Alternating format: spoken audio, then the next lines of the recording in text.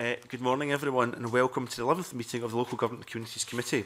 Can I remind everyone present to turn off mobile phones, and as the meeting papers are provided in digital format tablets, it may be used by members during the meeting. So if you see them with laptops, honestly, we're not doing other things. We're looking at our committee papers to better inform the questions that we have this morning.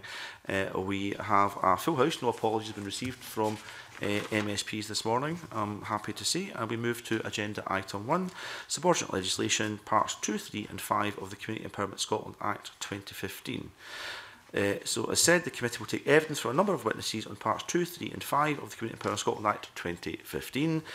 9 Scottish statutory instruments SSIs relating to part 2 community planning and part 5 asset transfer requests were laid before the Parliament on 10 November 2016.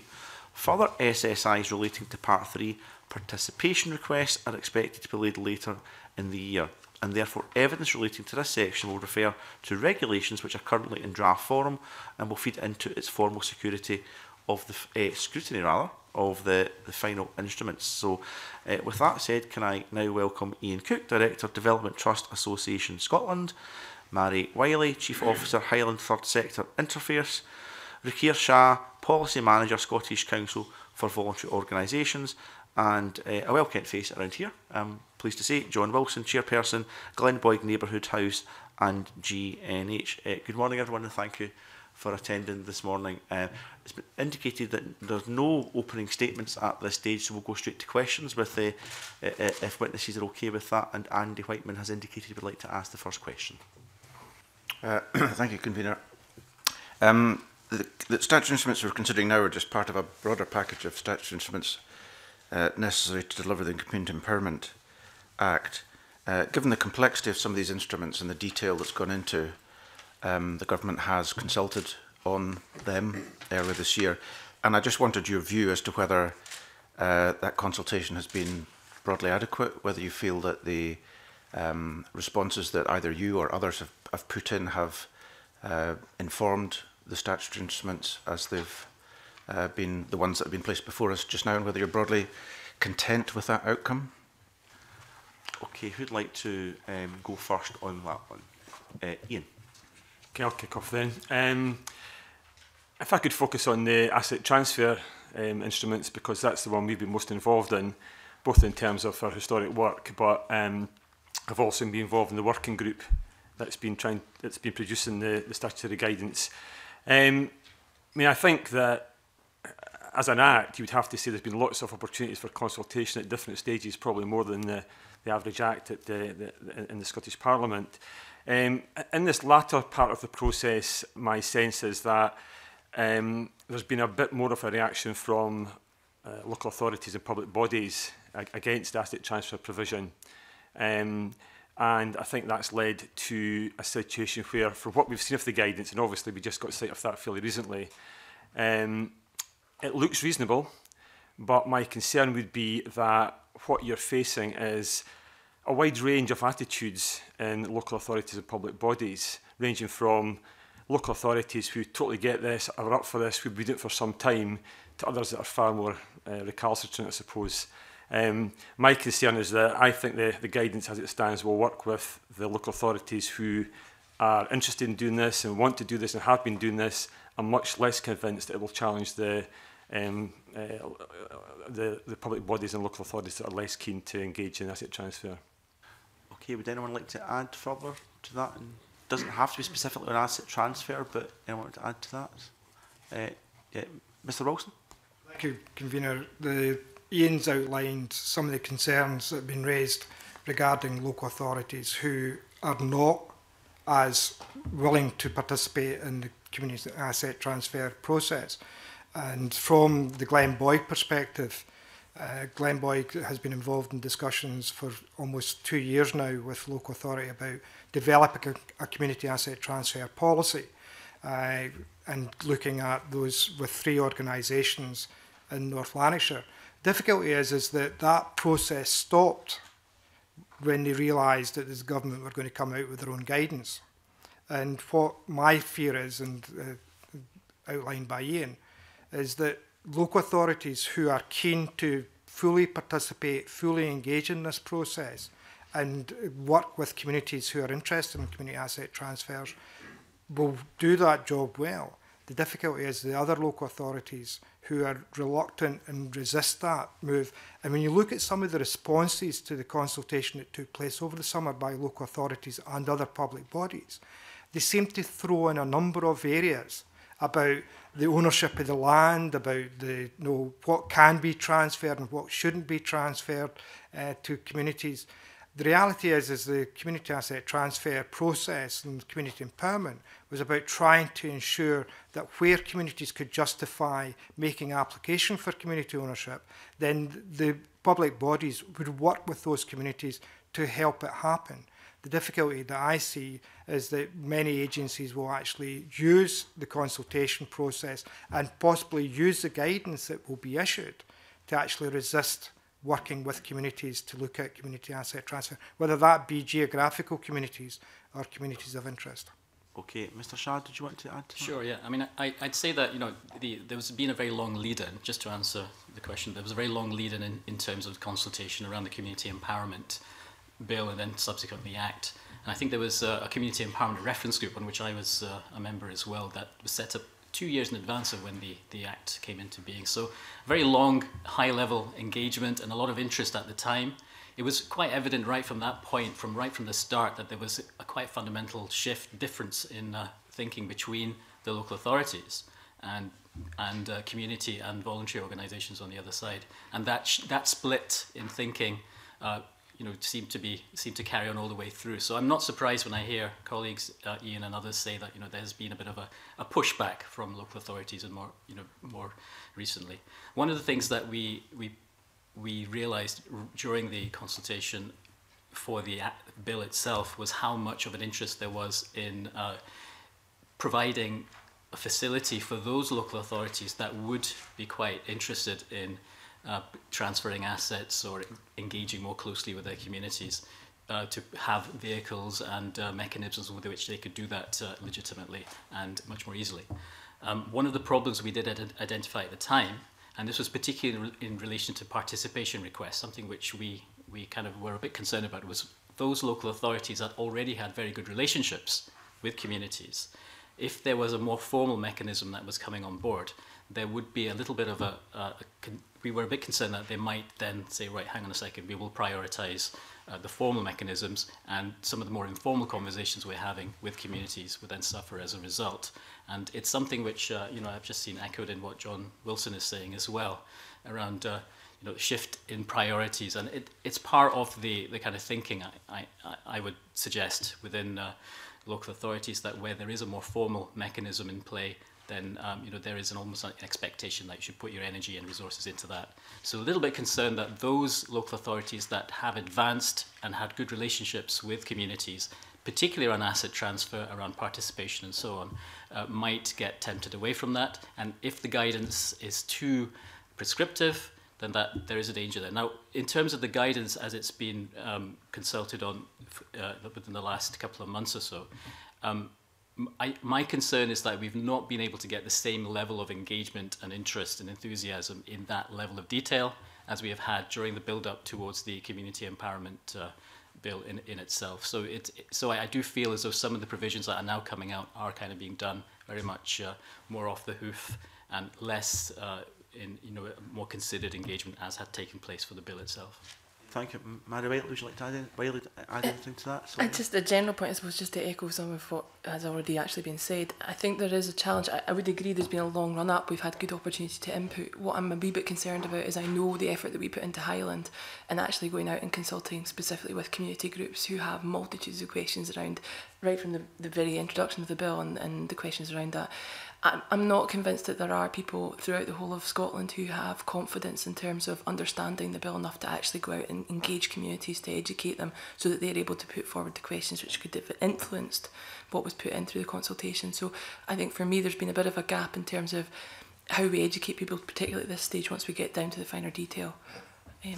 Those answers have certainly inspired a couple of supplementary questions from MSPs, but Andy, do you want to follow up with some of that first? Yes, no, thanks very much. I mean, I agree, obviously this has been a long process and it's almost a bit exhausting at the end here, but at the end here we have the the instruments that make this work and will give communities the opportunity to actually utilise the Act for the first time. And so building on those answers, I'm just wondering in a general sense as well, if you look at participation requests, if you look at asset transfer, you know, the rules around this are complex and bureaucratic, necessarily so, perhaps, given the Act. But picking up your point, Mari, working with communities, I mean, how important is it going to be to get a kind of easy-to-use guide to these powers? Because at first blush, communities are not going to look at a statutory instrument. And they don't just have these powers, they have powers under other legislation, Land Reform Act, etc., to look at and to evaluate the best way forward. And informal approaches, of course, have always been a route. And how do you navigate a process whereby the local authority might be insisting that you use formal routes when informal routes might be more productive? Massively so. I mean, not just the guidance, but actually how they're supported to understand that and implement that. Communities are phenomenal, but they don't always agree with each other, let alone anything else. So I think they need a lot of support within that. We're very lucky to have had support across agencies, specifically from DTAS, when we've been out engaging with communities.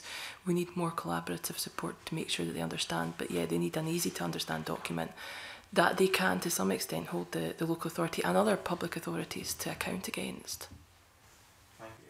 To that, Mr. Wilson, yes. Convener, just in terms of Mr. Whiteman's point about bureaucratic, the legislation, as I understand it, and someone who sat on that side of the committee in the last session of Parliament, who went through the committee scrutiny of the legislation, my interpretation of what we were attempting to do was to make it easier for communities to engage, easier for communities to actually make requests for community asset transfers, so that, and not to make it too or overly bureaucratic.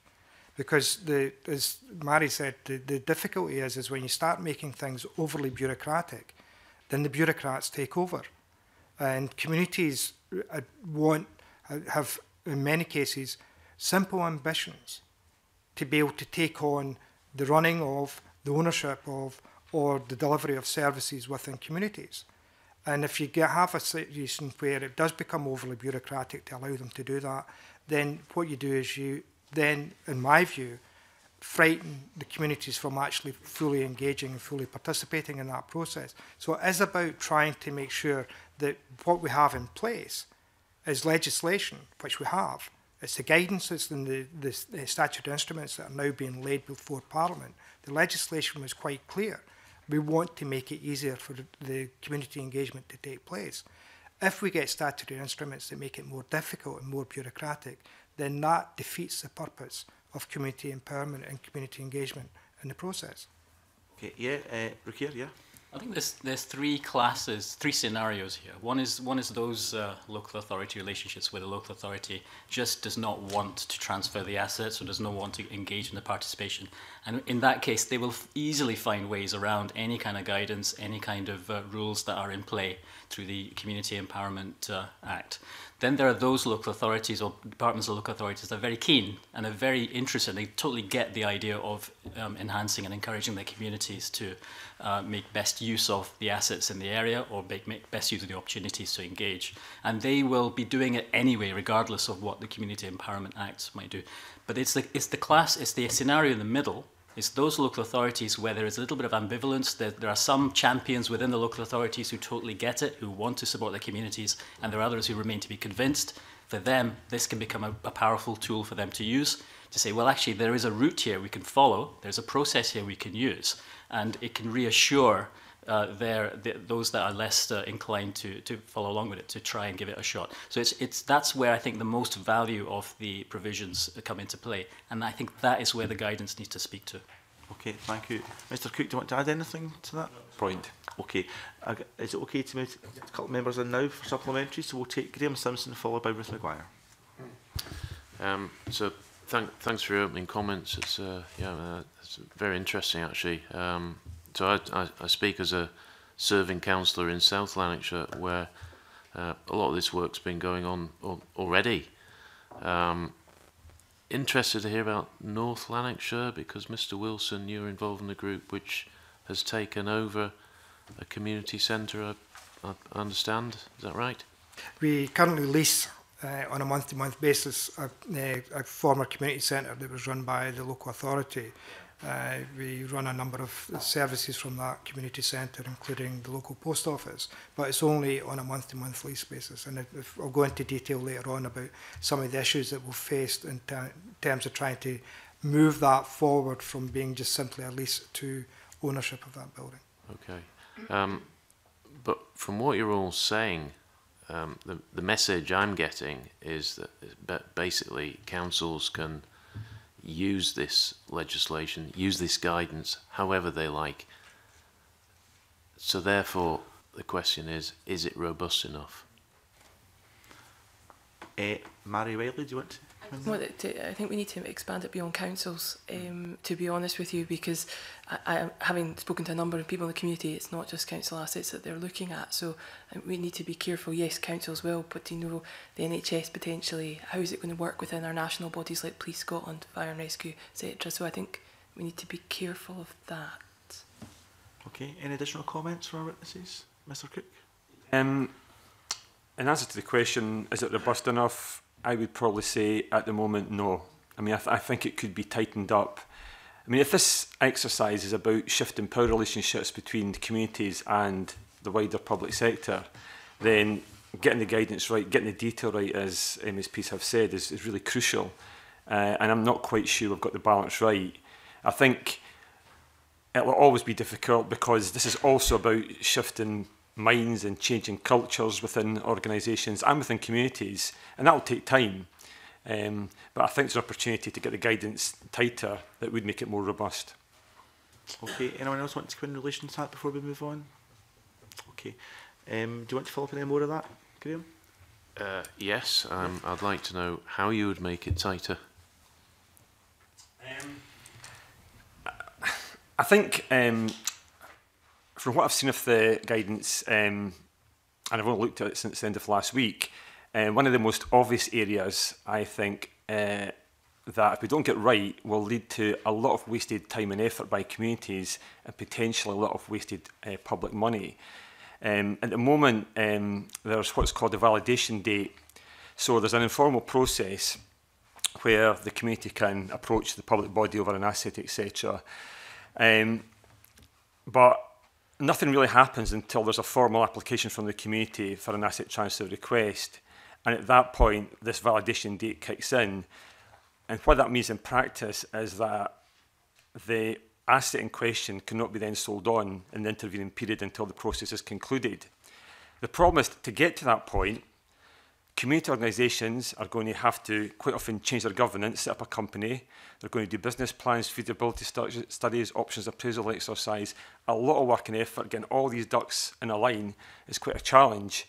And in the meantime, the local authority or the public body could just go ahead and sell the asset, which does raise the question about, is this the best use of communities' time? And secondly, who's going to fund that work if they know? I mean, is the Scottish Land Fund or the Big Lottery really going to fund that sort of feasibility business planning work if they know that at the end of the day, the local authority could just go ahead and sell that asset in the intervening period? Okay, thank you. Can we perhaps move on if that's okay just now, Graham? Can I ask a very short? You can, but after Ruth Maguire, who's indicated she wants to come in. Convener, I suppose it's exploring that type of thing a little bit more. There's always going to be a bit of a tension between sort of balancing the bureaucracy, if you want to call it that, that's required to make sure that the transfer is going to be competent and it's going to be worked well, and empowering folk or giving communities that maybe don't traditionally have the skills that are needed, like you said, setting up, changing their governance, almost, it's almost like running a business a lot of the time, taking over these things. So I just want to explore a little bit more how we get to a really good point where we've got, because it is public assets we're talking about giving over, and whilst the sound of doing things informally and quickly and easy, we need to do that. We also have to protect these public buildings and services. So what's the kind of, I'd just like to hear your opinions on that kind of key bit. How do we make sure our communities are ready, and that, yeah, that's it really. Okay. Mary Wiley? I can say that that's a question, a query that came up when we spoke to communities a lot. They're very conscious of the fact that if they or other members within their community are to take on these assets, then they want to make sure that there are processes there. I have to say they had no particular solutions around that. I think we need to go back to basics and making sure that people have opportunities to develop their skill sets and that there's support there for them. And we need to have robust but fair processes for making sure that they're actually making effective use of those. Mr Wilson? Yeah. Thank you, Convener. Can I say that from the Glenboy perspective, the community has been ready for almost 17 years to take on assets. We have attempted over the last 9 years to acquire firstly the community centre, which we have the lease on. But when that fell through because of planning restrictions that were being placed upon the community, decided to look at another site and were involved in negotiations for 5 years with the local authority about a community asset transfer. Now, we're now back to looking at the community centre because the council came back and said, as part of their review of facilities, would you be interested in looking at the community centre? And we said, yes, that would be useful for us to do that. Can I say that in terms of public assets, the communities themselves are more than aware than anybody else about what public assets are and want to defend those public assets. When you're getting told the community centre is being used for 20 hours a week by a local authority, and that's how many hours a week they hire that out, and a community can take on the ownership of that. And at the present moment, the community centre in Glenboig is used for approximately 70 hours a week. So that shows you the balance that has got to be struck between talking about public assets and community ownership. And many communities throughout Scotland, they want to take on the ownership because they see the failings of the public bodies in relation to how these facilities or land is being operated. So it's about, I think communities themselves, many communities throughout Scotland do understand the very concept of public assets and they want to ensure the best use of those assets are being achieved. And if that means taking on ownership, I think that's an opportunity that should not be hold them from actually moving forward. And I think it is about looking at that whole issue about the public asset and the community good that can be achieved by these asset transfers. I know Mr Cook, do you want to go and add to that? Did I see? I mean, just briefly, I think. I mean, it's a good question, I think, and I don't think we've ever suggested that asset transfer or community ownership should be easy, because you're right, there's a lot at stake, and it's important for the communities to get this right as it is for the public body who's disposing of the asset. So I think what we talk about is sustainable asset transfer. So it's getting the process right that gives the disposing authority the confidence that this isn't going to bounce back in a year's time or 2 years' time or whatever. But over the last 10, 15 years in Scotland, we've actually accrued a lot of experience about how to do this, really. And the success rate is I think, kind of impressively high. Certainly a lot higher than, say, the sort of start-up of private sector businesses, etc. So I don't think it should be easy, but I think it has to be fair and it has to be proportionate. And really, if this bill or this act is about empowering communities, we can't really have them run around the place doing all sorts of work that might ultimately lead to nothing. That's going to disempower communities rather than empower communities. So there's something quite fundamental at the heart of this discussion. Mr Shah, yes? I think the answer might actually lie outside the Community Empowerment Act and guidance.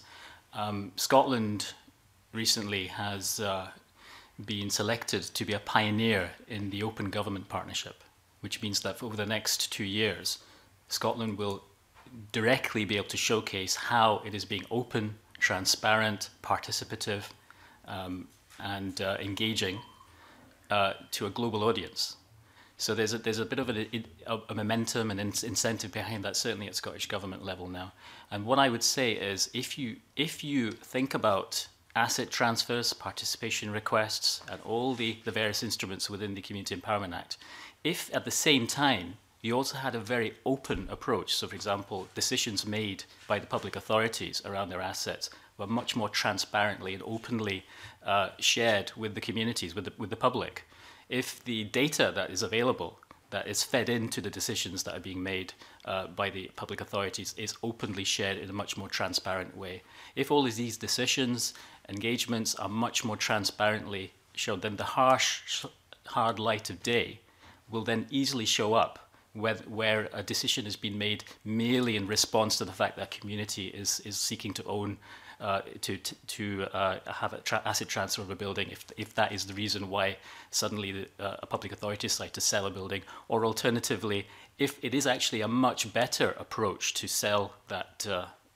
asset in cost effective, then if it is a much more transparent and open process that's around that, and everybody knows what the situation is, then the community itself will be much more able to decide whether it should invest those resources into exploring whether it should do a feasibility study and so on. So I think this entire provision, in combination with an open government approach at local and public authority level, might be the trick that's missing from here. Ruth Maguire? I think really interesting answers, and I think just to reflect on what John Wilson said, I know certainly within my own constituency there are examples of a community who've taken a huge amount of time through no fault of their own, but they have got there now. But equally, sometimes when we talk about community or voices of community, it's not always reflective of the whole area. It's sometimes people with the skills and the confidence to make their voices heard. So it's just getting that balance to make sure when we're talking about what the community wants, that it is reflective of the whole community. And I think that getting the balance of that process right is crucially important. Now, I think because you name-checked Mr Wilson, we should ask Mr Wilson how you make sure that you're actually representative of the whole community, not just those who seek to be involved. Glenboig has regularly held surveys amongst its population in Glenboig. We do open days, we do any plans for the last, as I said, over 9 years now. With any plans that we've had for the community regarding new facilities or services, then certainly these plans have been made available and the local community have had the opportunity to come and view them.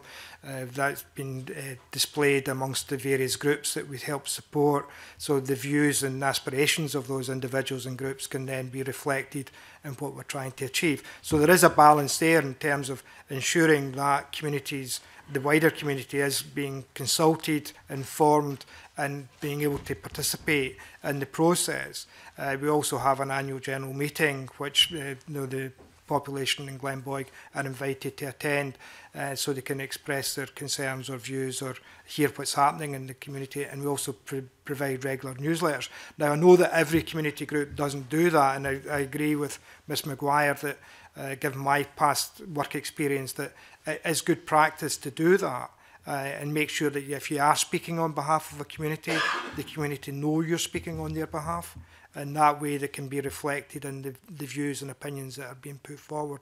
But clearly, if you look at some of the, and I would throw to the other side, if you look at public agencies and local authorities and the things that they have done to communities without any consultation, then hopefully this is a lesson that can be learnt on both sides, not only by the community, but by public agencies, that they have to be more forthcoming in terms of the consultation processes that they use when they're doing things to communities. That's a very appropriate point. Mr Wilson, Mary Wiley, did you want to come back on some of that? Just a quick point, because we spoke to over 100 community organisations and community representatives around this Act, and I have to say this was the #1 issue. There is no easy solution to it. It becomes even more difficult when you start to talk about communities of interest or association, other than just territorial or geographic communities. But I do think it's something that we as support mechanisms for communities need to be very strong on. There's not going to be a perfect answer to it, but it'll have to be unique to each community. I don't know if Mr Shah, Mr Cook wants to add anything in relation to that. Mr Cook, yeah? Yeah, I mean, just briefly, I mean, again, I think it's a good observation, and there's no easy answer to it, but if a community is trying to utilise either the community right to buy or asset transfer, they have got to demonstrate public support, and in some cases that's quite an undertaking to do that, really. I think, as Mary said, I think it is about sort of sharing good practice or whatever. But also within the guides, it's quite clear about what sort of community bodies. And I think the point John makes is that there has to be some sort of democratic accountability mechanism built into the sort of bodies that can take on assets, and particular public assets. So I think we've got the sort of framework right. communities are by definition quite messy. I think that you will get tensions, etc. But I think we can share good practice and build on that. And I don't think for me that's a particular sort of showstopper. I think there's other sort of more technical issues that we need to kind of try and focus on. Mr. Shah, do you want to add anything? No. That's okay, thanks. Do you want to follow, before I move on, do you want to follow up on anything? You wanted to come in briefly earlier, has the moment passed, or do you want to come in now? No, I think I could still ask. I also want to ask about the participation, but I don't think you've quite moved on to that yet. Maybe take Alexander Stewart before you move on to that. I'll briefly ask Mr Cook, maybe it was something he said earlier. You expressed concern, Mr Cook, earlier about... Oh, sorry, and I should say thank you to all the witnesses for coming, since it's the first time I've asked them. You expressed concern earlier about maybe if a community is going to go through the whole process of trying to take over the asset transfer, and meanwhile the local authority or the public body sells it.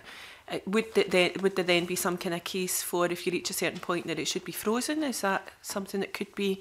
We could look at whether that would be applicable. That's right. I mean, at the moment, it's quite far into the process where the asset's frozen, and it just seems to me for the community to get to that point, they've got to invest an incredible amount of effort and energy, probably access quite a lot of public money for a venture that could ultimately be quite successful.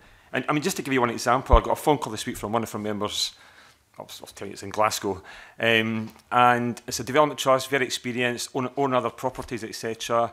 There's been a janitor's house lying vacant for 10 years in that community. The development trust were speaking to a local school, come up with a project that they both think could benefit the school and the community.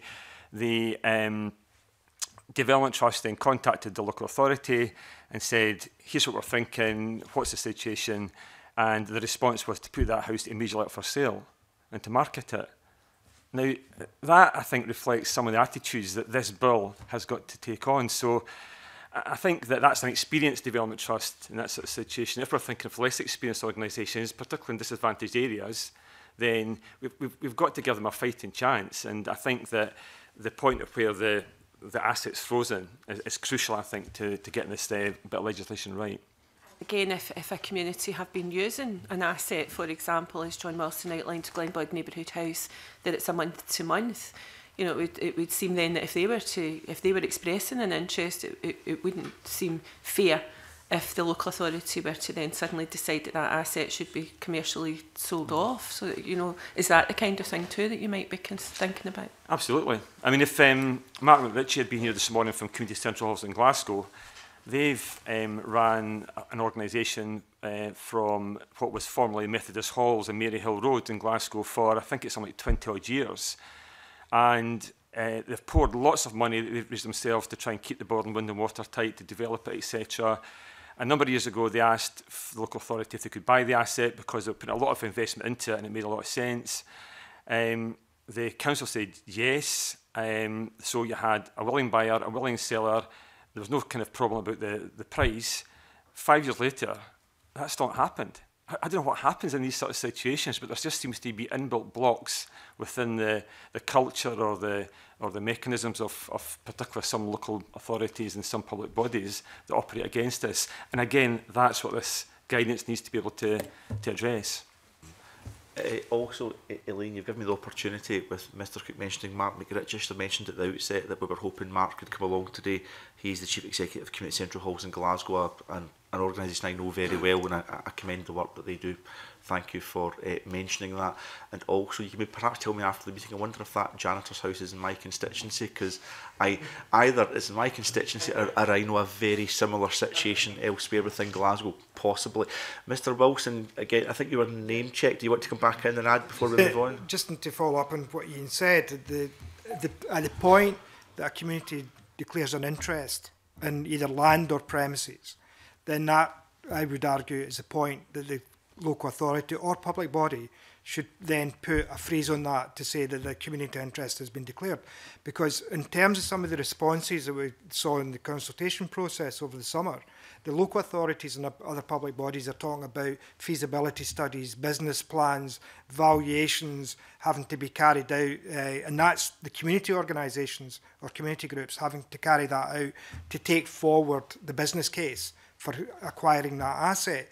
That all takes money, all takes time to actually acquire that money, and it takes time for that work to be undertaken. So if, as the example is a good example that Ian highlighted, if a local authority is then made aware that there is a vacant property or a piece of land that they then just decide to put it on the market, then that defeats the whole purpose of the community empowerment and that community being able to acquire that asset for the community benefit. Is there, Mr. Oxley, is there a period of time you would suggest in terms of like 3 months, 6 months? I know it's very much how long is a piece of string, but I'm just thinking out loud in relation to lots of communities may make an initial declaration of interest and not have the capacity or the support to follow up and to put a freeze in a whole range of assets. So would it be 3 months, 6 months? Are you thinking about a kind of cool-off period where the council could not market that land or property? What would the balance be, do you think? I think it's all of those, convener, and not either 3 months or 6 months or a cool-off period. It's really, my view would be, if the community have identified an potential asset transfer, the local authority should take that on board and should work with and assist that community group to go through the hoops that they're being asked to go through by that local authority. Because, as I said, to do a feasibility study, to do a business plan, and to make sure that the group are able and capable of actually moving forward will take time. So whether that piece of string is 3 months or 6 months or even 12 months, it's whether or not the local authority or public body then basically declares that land to be frozen or asset to be frozen until such times as the community group has the wherewithal to either come back and say, we are interested in taking this forward, we've got the resources to do that, we can provide all the information that's required, or the community to come back and say, look, we've had a look at the business case for this, it's not working for us, and we're quite willing for the local authority to dispose of that in any way they want. That's part of the difficulty, though, is that in many cases it's when the community identify a piece of land or an asset, that's when the local authority finally realises, oh, that's on our books, we need to think about selling that or making some capital gain out of that asset. Thank you very much, Mr. Wilson. I do want to move on. Alexander Stewart. Thank you, Convener, and thank you very much for the answer so far. I think it's been very relevant. As a serving councillor in Perth and Kinross, I certainly have seen the massive engagement and the excitement that communities have when they have the opportunity. But that sometimes leads to frustration because of the complex issues that they then become involved in. As you've already said, one size does not fit all, and they've seen something be successful somewhere and think, well, we can do the same. And then they find that there's more obstacles, there's more, and that becomes then disappointment, and then you get a bit of disillusionment. So I understand the need and the opportunity that we have with the guidance for where we are, but I'm not quite sure how we get through that, because as I say, you know, I've seen two groups trying to do the same thing, and one's been very successful, and the other one has not got at all forward, and become really frustrated by the process, and think that the whole process is not working for them. So it's how you manage that, and I think that the guidance needs to still be involved much more to try and give them a flavour of what they might anticipate and expect. Because as you say, if the local government or the health board or housing, whoever it has control of it, doesn't want to give control away in some respect, then the frustration then moves forward. So how can we try and square that circle and ensure that, you know, there's a good response and there's a good outcome for the communities, because as I say, I've seen ones that have been so excited and so enthusiastic and it's worked well, and others who have just been so turned off and frustrated because of the regulations that they've now find themselves embroiled in. That brings us back to the details of the guidance again, Mr. Stewart, which is helpful. So how can we change or review the guidance if this guidance comes into force? How would we perhaps review it to maybe develop it at some point in the future, or your thoughts on that would be welcome. I know Mr. Cook previously mentioned a lack of robustness in some areas. Mr. Shad, did you want to come in and make some comments? Yeah, sure. I mean, I suppose, you know, there is definitely a case for strengthening the guidance and possibly even strengthening regulations off the back of that as required. But the danger we should probably be aware of not falling into is merely having to chase bad practice by issuing more and more regulations, more and more guidance, because that takes you towards more bureaucracy, which will then might work for 1 or 2 cases, but for everyone else it just becomes quite bureaucratic. And the danger, of course, is that those public authorities that are genuinely don't want to play ball will always find a way around this, and it'll just then create endless bureaucracy for everybody else as we try and introduce more regulations. I do genuinely think that, as I referred to before, that the open approach, so for example, strengthening freedom of information requests, speeding up the publication of decisions and minutes and things like that, the open decision making, that kind of thing, I think has a very strong part to play here. Because if you take the case of the janitor's house, if the public authority, the local authority, knew that they would have to explain their decisions, or they would have to display their decision making very publicly, they might think twice about taking that decision. And if they did take that decision, they would need to be really confident that the decision they made was actually in the best interest of the community more widely. Okay, thank you. Anyone, Mr. Cook, did you want to add anything? Yeah, I think it's a good question. It's one of the challenges around this area of activity. We've got sort of 240 members throughout Scotland, and we get phone calls at different points in the process from different groups at different stages. I mean, it seems to me that there's things we can do within the guidance, and there's things that are beyond the guidance, but we've also got to kind of not lose sight of, really. I mean, I think, as I was saying earlier, I don't think it should be an easy process. I mean, I think that what you're trying to do is test whether there's a credible proposition from the community. And I think that part of all our jobs, and I think the guidance helps with this, is that communities go into this with their eyes open, so they know the implications of this, they know how much voluntary effort is going to be required as opposed to staffing, etc. They're clear about the business plan. For me, that's the key thing. I mean, I just think that too often the business plans are quite weak, and sometimes local authorities themselves are not the best readers of business plans, in my experience, I would have to say as well. I think that but with the actual guidance itself, we've also got to, if we're serious about, and it seems to me that the Scottish Government is increasingly placing greater expectations on communities, we have got to keep investing in communities and ensuring that there's the kind of support around communities to make sure that these endeavours are long-term and they are sustainable. Mary, or anyone want to win? Yeah, Mary Wiley? Yeah, I just want to echo what Ian's really said. There are elements that you can tighten up within the guidance, but there needs to be things that sit in within the entire Act, the whole ethos, the policy. If you go back to what the principal's talking about, we need community development, we need to invest in community development and in communities themselves. We need to make sure that the guidance does allow for that credibility of community voice. I had an experience actually working with DTAS a wee while ago. We were working with community, and part of the reason that they struggled to get anything going was the fact that they had a very small number within the actual community. The community itself wasn't bought into the principle. They couldn't develop their business plan. So it's supporting communities to make sure that they actually have the full buy-in from the whole community. And I think there are things within the guidance you can do to strengthen that. But outside of that, I think there's more that needs to be done. Mr. Wilson, and then we'll move on to the next question. Go back to Mr. Stewart's original question about the expectations of communities and the example we gave of 2 organisations in Perth and Kinross, one that had a good experience, one that had a bad experience.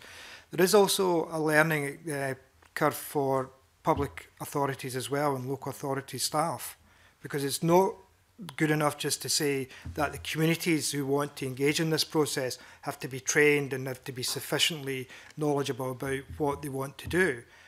There is also work has to be done in terms of public authorities about their staff understanding what this legislation, the Act, is about, and what we're hoping to achieve through the legislation, and what was envisaged through the legislation was greater community empowerment. If we have resistance in public agencies or local authorities to community asset transfer at whatever level, then that can cause barriers to be created for the communities themselves from acquiring those assets.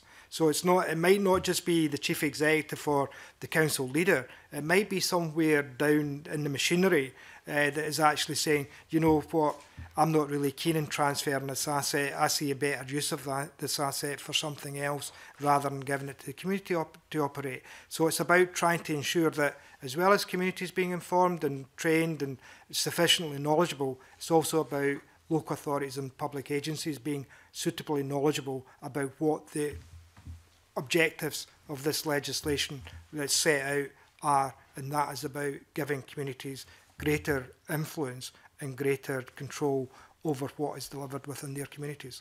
Okay, thank you, Mr Wilson. We've got about just under 10 minutes left for questions. A couple of MSPs still want to come with themes. Possibly a third MSP. We might take you back in, Andy, if there's time, but Kenneth Gibson, MSP just now. Okay. Thank you, Convener. I mean, we're all supportive, I believe, in this room of community empowerment and community ownership where possible, and I'm sure everyone would agree that the initiative for community ownership should come from the community itself. But in the area that Ruth and I represent, a few years ago, the local authority decided more or less unilaterally to try and offload community assets onto communities who simply not only were not prepared for that, but had no desire to take on those assets for a whole variety of reasons, which I'm sure you'd be familiar with. So what kind of advice can we give to communities in those circumstances? What kind of support can we give them? Okay, Mr Wilson. Thank you. I think I know the case Mr Gibson's referring to about a transfer of an asset that was running at £500,000 annual loss that was to be the local authority decided to transfer over to a community in the hope that they would be able to run it and take on that debt. The reality is about, and this is where it goes back to the sustainability, the business plan, and looking at the assets themselves, and whether or not you do have a community group that is fully versed in what they're being, in the case of the example given by Mr Gibson, where they were being offered an asset transfer by a local authority. At the end of the day, all the information has got to be made available to community organisations if they are going to take on an asset and what is actually involved in taking on that asset.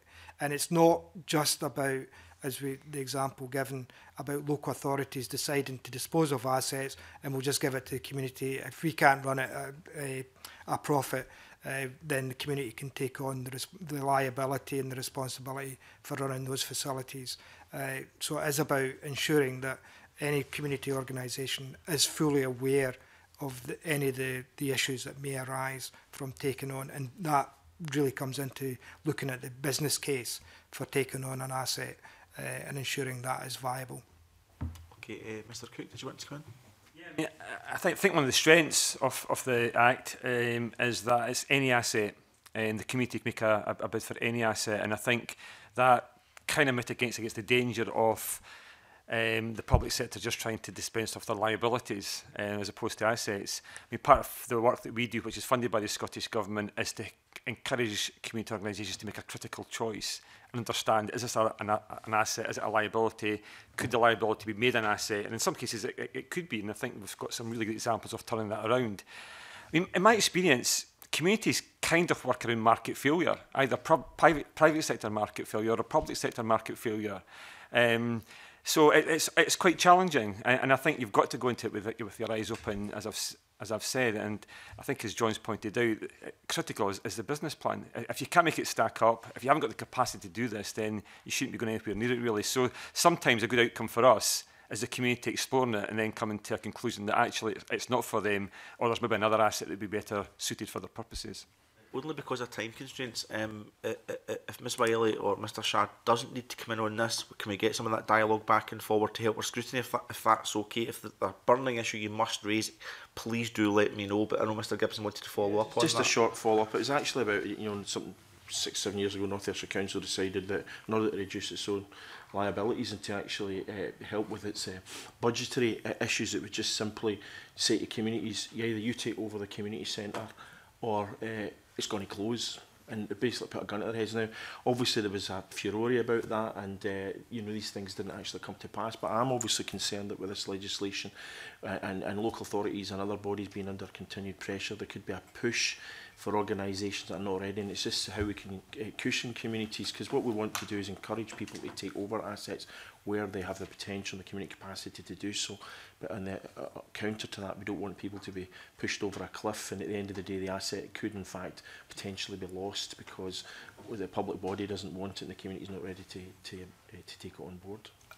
Kenny, I think that's a really, Mr Shah, that's a really helpful point that you're making. I'm not sure whether there's specific answers to that other than agreeing with the point, but we'll take in Mr Shah, then we might move to the next line of questioning, if that's okay, Mr Shah. I think the key thing there is the furore. You know, so the furore was there because it became public knowledge that that's what the plan was, to try and offload assets that needed to be enhanced and possibly, you know, offloaded to communities where they could then bring in big lottery money or whatever it might mean to you know, repair and enhance the assets.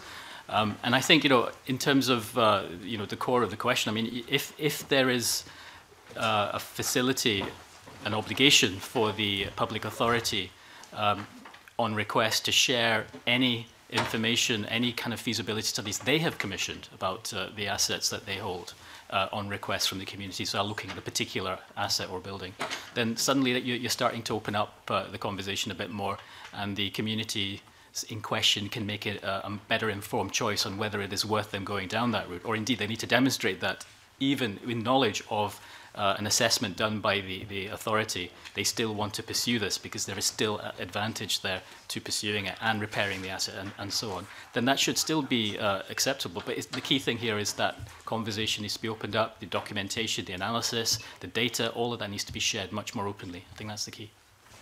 Is it also reasonable to assume that we shouldn't assume that something is a liability just because a local authority or other public body is losing money, because they're not being run as a business?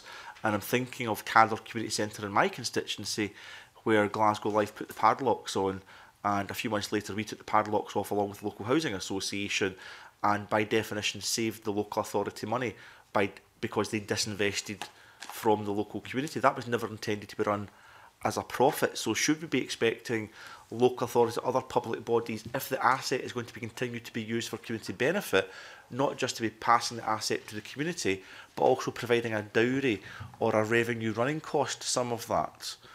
And I'm sneaking in here ahead of you, Elaine, but I'm just wondering if that's an important thing to put on the record, or has that happened elsewhere, or should it be happening? Mr Cook. Elsewhere, and I think it's really helpful. I mean, what we're trying to get to is not...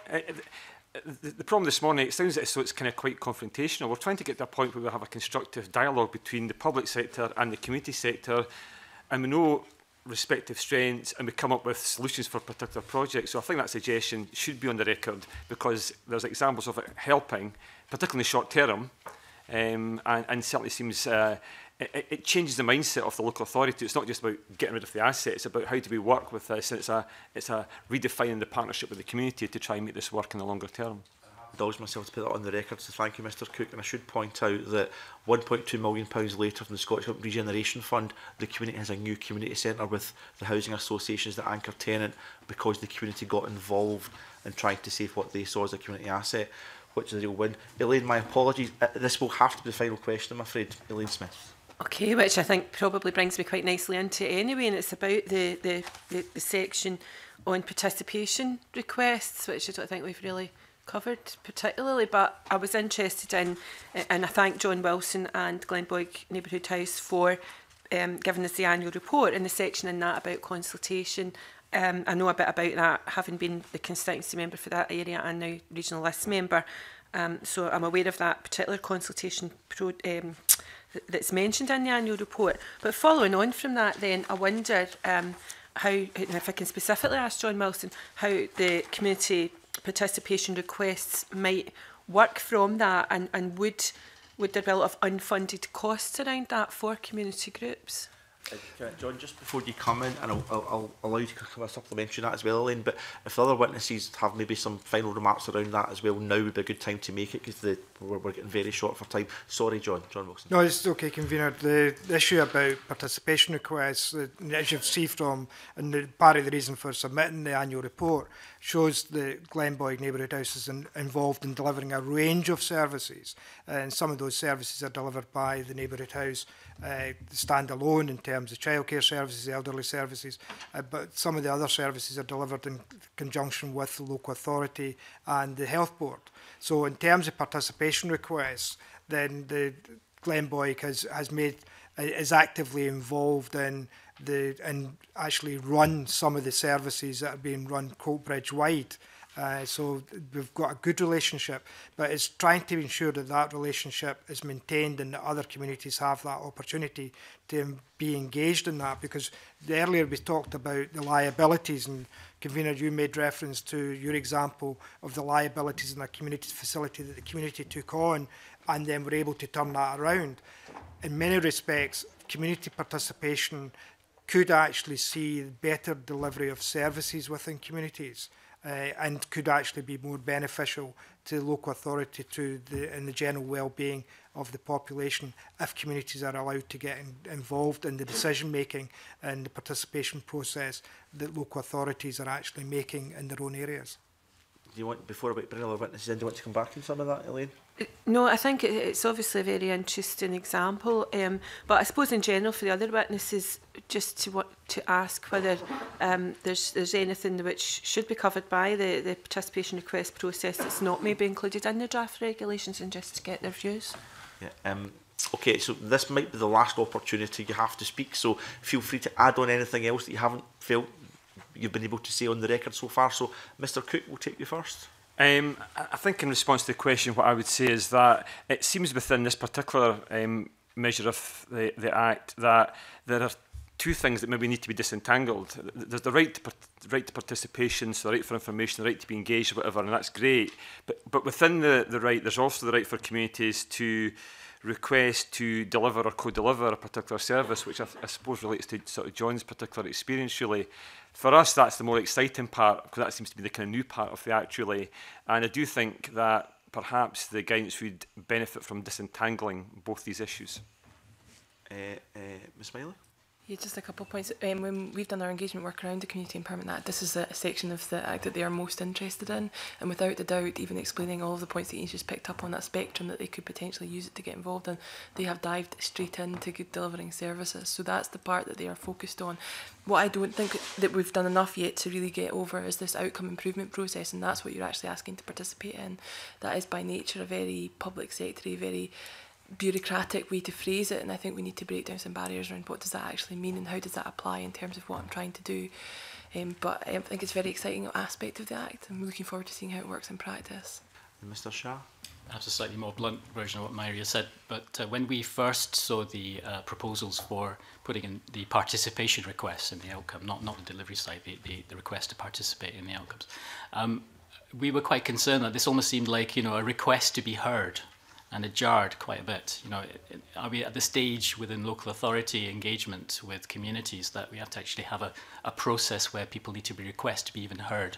So it jarred quite a bit there. We were also, I think I might have mentioned earlier that, quite concerned that those departments within public authorities that already have a very good relationship this could kind of like draw the energy away from it, because civil servants and officials would feel the need to focus their energy on those areas that had a much more formal process. Having said that, it is still quite early days to see that there's potentially a lot of value where there are much more bureaucratic authorities in play, where they need to have a much more formal process in order to even get a conversation started. It is very early at this stage to tell how that's going to pan out, and I suspect we will need to revisit guidance in this area over the next year and the coming years. Can I just finally check with witnesses, given the fact that these statutory instruments do come to this committee, whether you would be content for them to come into force, but with the caveat that this is not the end of the story and it has to be reviewed and monitored going forward. And I'm not trying to put words into your mouth, but eventually it does come to this committee, and that's why we're doing the scrutiny. So would you be content, all the caveats given, would you be content for them to come into force or otherwise? It'd be good to get an indication of that. Mr Cook? If there was possibility for them still to be tweaked before that happens, we would be quite supportive of that. But certainly, I think the suggestion of maybe reviewing them after a period of time to look at where the weaknesses are would probably be quite welcome as well.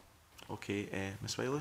Yeah, by and large, I would also point out that there's other things that need to sit alongside them, which is noted in the paper, and the practicalities of it, but yes. Of course. Mr Shah? Yeah, I think the review is quite important, continuous review of this. Okay, Mr Wilson? Yeah, I'd say that all the SSIs have to be taken together and looked at rather than just piecemeal adoption of the SSIs. And like others have said, this should be under constant review, particularly by this committee in relation to the legislation. and I'm sure we'll want to do that. Very helpful evidence session. Can I thank all of our witnesses for attendance this morning? Can I also put on the record that we will also be taking evidence from a number of public bodies: Police Scotland, Highlands and Islands Enterprise, NHS Ayrshire and Arran, SPT and Scottish Natural Heritage at our meeting on the 23rd of November. So thank you once again. That concludes this agenda item. Can we suspend briefly before we move on? Thank you.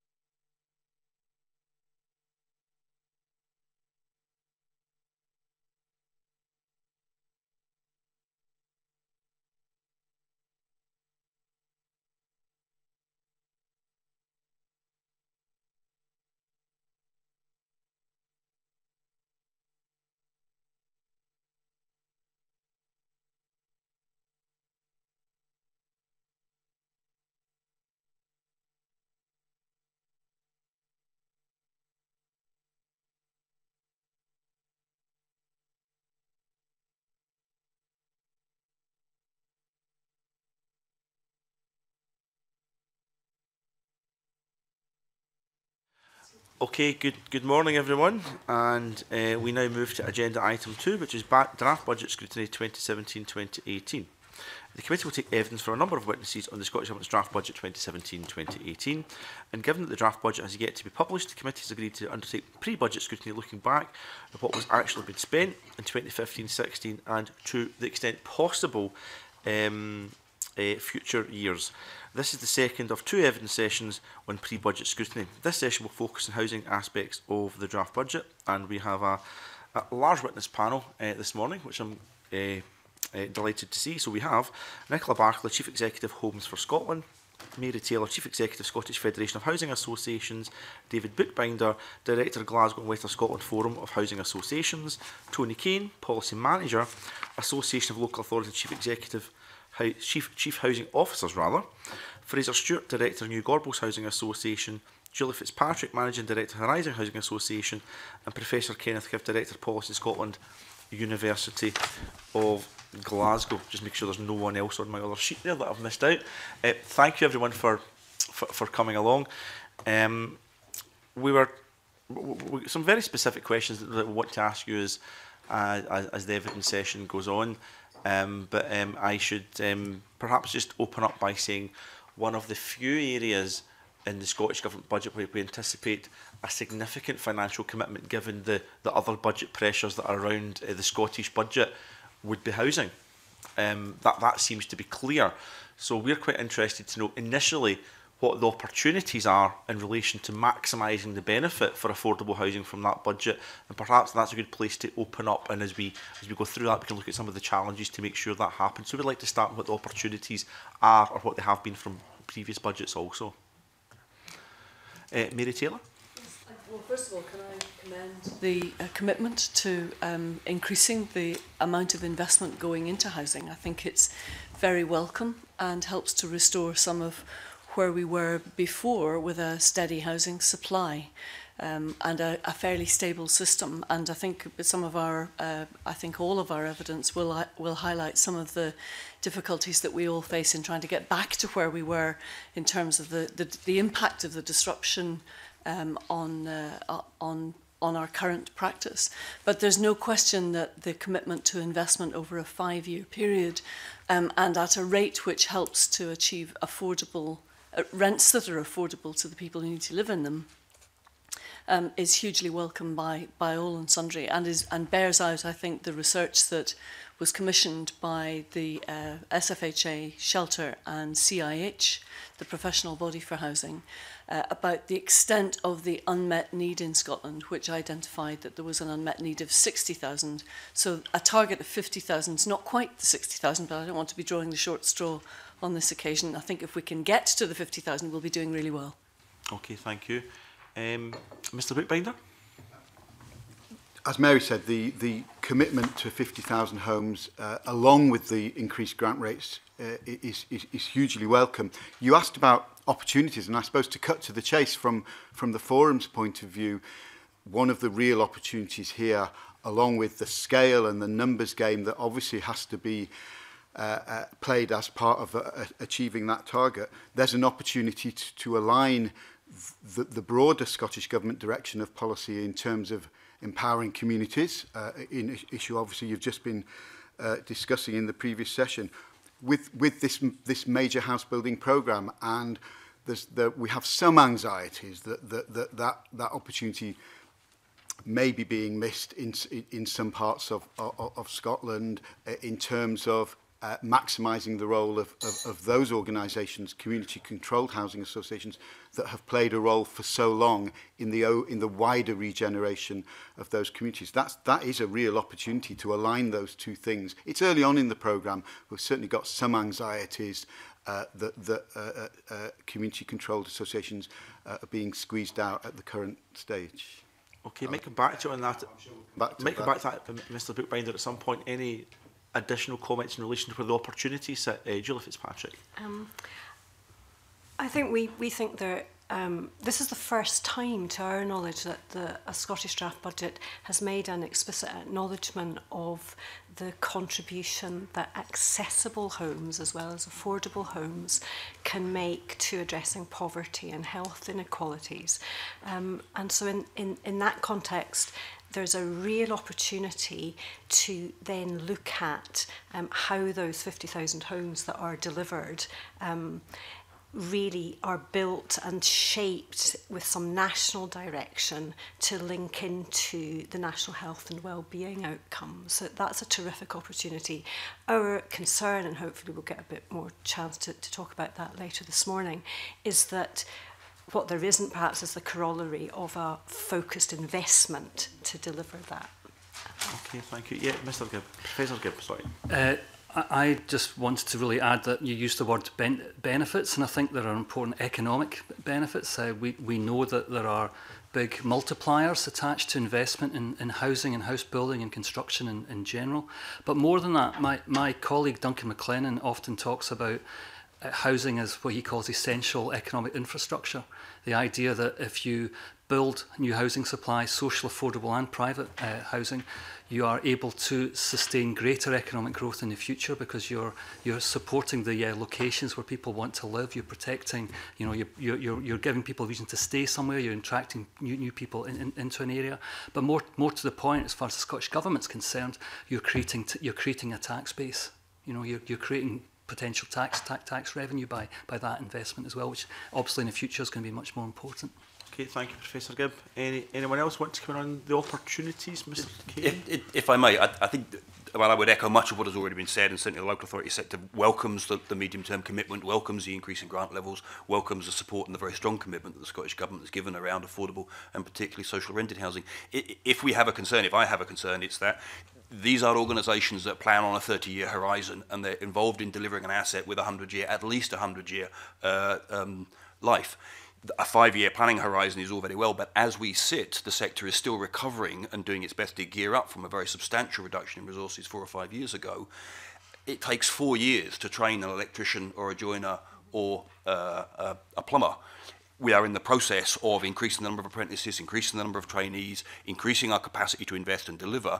Some idea, if we are faced in 4 years, 5 years' time with another sharp reduction in investment, much of that capacity will be lost again, and much of that energy will be wasted. And many of those people drawn back into the sector, particularly trainees, particularly apprentices, will find themselves without a job again. So the longer term, matching some of the financial planning horizons against the actual asset and organisational planning horizons is an issue for us. Okay, yes, Nicola Barclay. Finally, I'm not sure if I'm the last one to speak at this particular bit. Just want to reinforce what Professor Gibb was saying about the benefits of all tenures of homes. Obviously, the session here today is very much focused on the affordable delivery, but we can't forget the impact that the private sector has on that through their Section 75 obligations and how they work in partnership with the affordable sector, unlocking sites which provide accommodation for all. It would be a full house if Mr. Stewart wished to comment. I don't know if you want to add anything. I would just say that I'm concerned that if there's too much of a rush, things might be not be done to the quality that's required. I mean, just speaking from a Gorbals perspective, we've just demolished 65% of the housing stock that was built in the 60s and 70s in the Gorbals, and I've got a real concern that the quality and the thought that goes into the planning and the means of procurement and so forth may not deliver sustainable housing and sustainable communities, and that's got to be a real concern. The capacity, which has been hugely diminished by some previous government initiatives, is possibly not there to deliver this as quickly as everybody would like, and I don't think people should panic in that context. I think you should spread it over a further period of time if that is necessary. An additional year to do the right thing would be the right way to invest public money. Okay, I might just follow up on some of that and then I'll bring some of the other members in. It was quite interesting hearing from Nicola Barclay in relation to its affordable housing, but the private sector has a role as well. As all MSPs do, we start to look at our own constituencies. So in Hamilton Hill and the Maryhill and Springburn constituency, we've got a proposed partnership development with Scottish Canals, Glasgow City Council and various other providers. 200 social rented houses, 200 private houses. Unclear who the private delivery agent will be, but they're starting to talk together about what that housing mix might look like. Elsewhere in my constituency, there's large swathes of land that we're really quite desperate to see developed for the correct type of housing development. So yes, social rented, but also we're keen to get a mix there. So I suppose my question is the social rented sector and the private sector, are there deep and meaningful links and conversations that take place? Because there must be significant opportunities. Because in Postle Park, for example, when I met a local housing association, the chief exec said, you know, I would always have said what we want is more social rented housing here, but we actually want private housing as well, because we need a mixed community. So are those conversations taking place with local authorities, housing associations and the private sector? Nicola Barclay. Yeah, they certainly are. Our membership majority is private sector, but we do have RSLs as members as well. And a lot of our members have built up really good relationships with local housing associations across the years. And whenever they acquire a site and they have Section 75 obligations, they know which RSL they're going to speak to. They've spoken even before they put the bid in to buy the land, so that they know it's going to be a mixed tenure development from the very beginning. I think we have learnt lessons of the past where we've had swathes and swathes of maybe either RSL stock, social rented stock on its own, or private stock on its own, and there's lack of community facilities for either. And so I think as a former planner, we've recognised as a profession that you have to actually plan for new communities. You can't just assume it'll happen. So you have to make sure you've got the mix of tenure in there, so people can stay within a particular area as they move up through their own housing journey. They may start out in a social rented unit. They may then be able to move to mid-market rent, or may, with the benefit of something like Help to Buy, move on to that housing ladder. But they don't want to necessarily move out of that area where they've grown up, where their friends and family are. So it's really crucial that we all work together, and which is why we all sit on the Joint Housing Policy and Delivery Group, recognising this has got to be a joint approach. Mary Taylor, do you want to add anything to that? I mean, I think I'm glad Nicola raised the point about the joint delivery group, because that's at the national level, and I think that's where those conversations definitely take place, and there are good conversations taking place, but it also has to happen at the local scale, and I think that we're at the moment we're all waiting for. And at the local scale, some people are actively engaging in a process around producing what's called the SHIP, the Strategic Housing Investment Programme, which should set out, every local authority should be setting out what not only the needs but also the opportunities are for all kinds of housing, tenure, without regard to tenure. So in other words, covering all of them, so that they know where the investment can take place and ultimately will take place in the local planning agreements, which will be signed up in the aftermath of that. But I mean, I think my concern, if I have a concern here, it is that we are aiming to hit the 35, and I think we probably need to overshoot the 35, because not all sites can be developed at the same speed. And Fraser's absolutely right to say that there's a danger of rushing at some things unless we get the parameters right at the start. There's a real danger of building in mistakes. So I think we need to be working closely at the local scale, involving all the potential parties to see who can contribute what to meeting need, and then that should produce a potential oversupply. But attrition, I think, will mean that some of those actually fall by the wayside anyway. Okay, any additional comments in relation to that, Mr. Kane? Did you want to come in?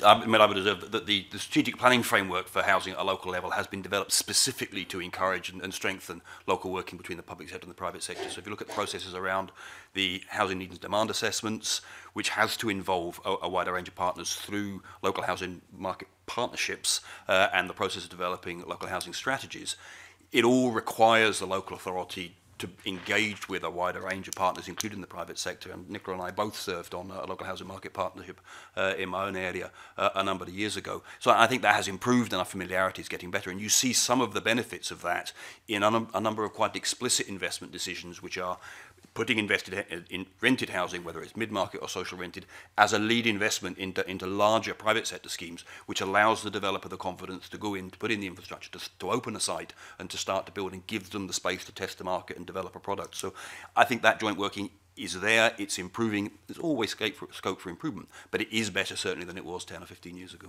No, sorry, Fraser Stewart. I think I'd like to make a contribution just simply in the context that the Gorbals is probably the the biggest, and it's recognised as probably the most successful urban regeneration project in the UK since 1992. And at the very heart of that has been the Community Controlled Housing Association, and that's been a key characteristic of its success, and that's undeniable, and that's accepted by all of the people that come to visit there. Everything has got to be done in the context of collaboration in an agreed framework, and typically that would be led by the local authority.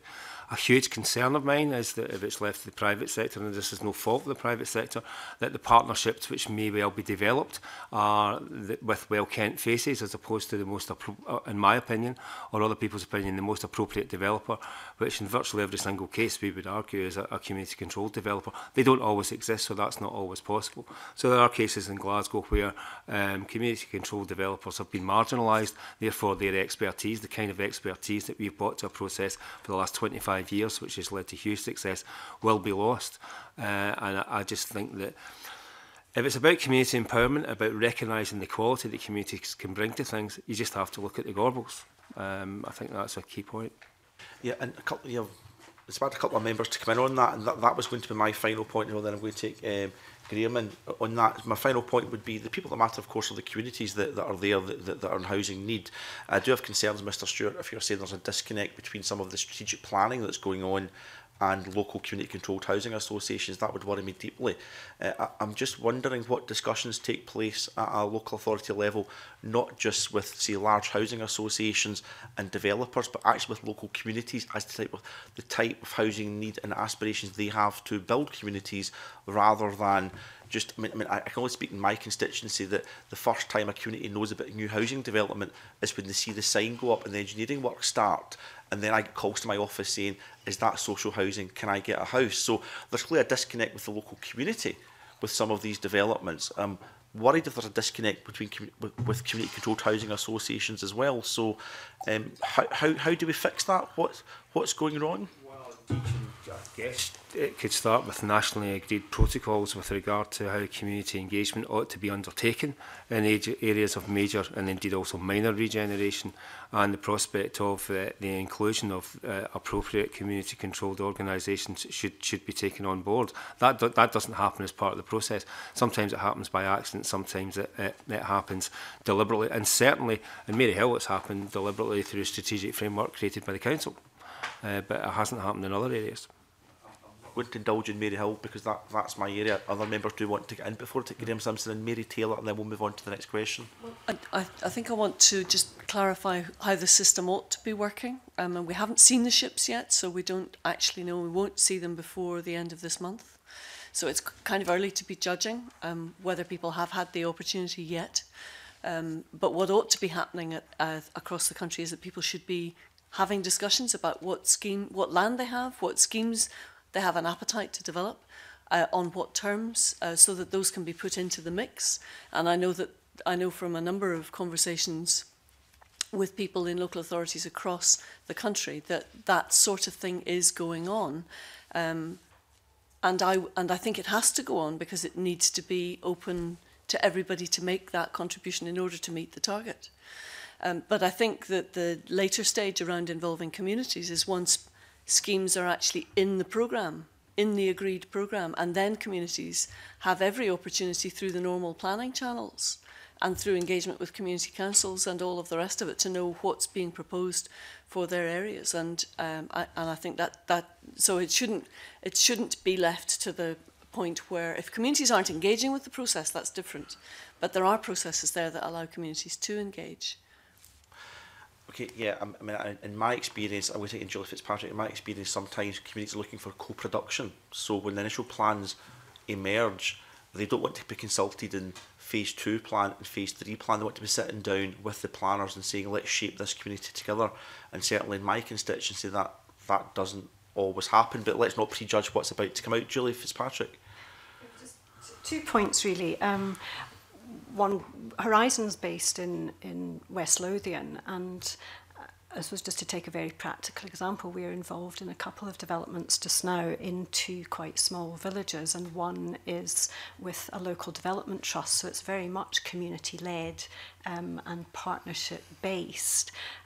So I think there are some models perhaps emerging, and that's related to the rural housing grant model and very much a kind of co-production.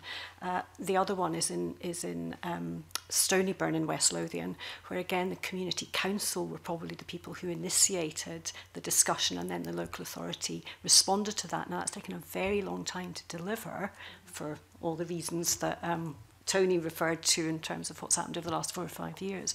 But I think there are models there, and there's some good practice there.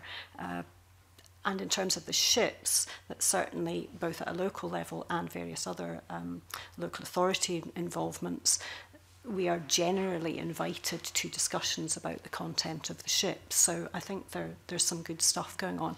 The other thing I just wanted to talk about is in relation to your the point about co-production, is that when we talk about communities, we are also talking about communities of interest. And I think what we do see is a lack in quite a lot of the strategic plans of involvement and real co-production of disabled people in coming up with those. And so that's where there's perhaps room for improvement.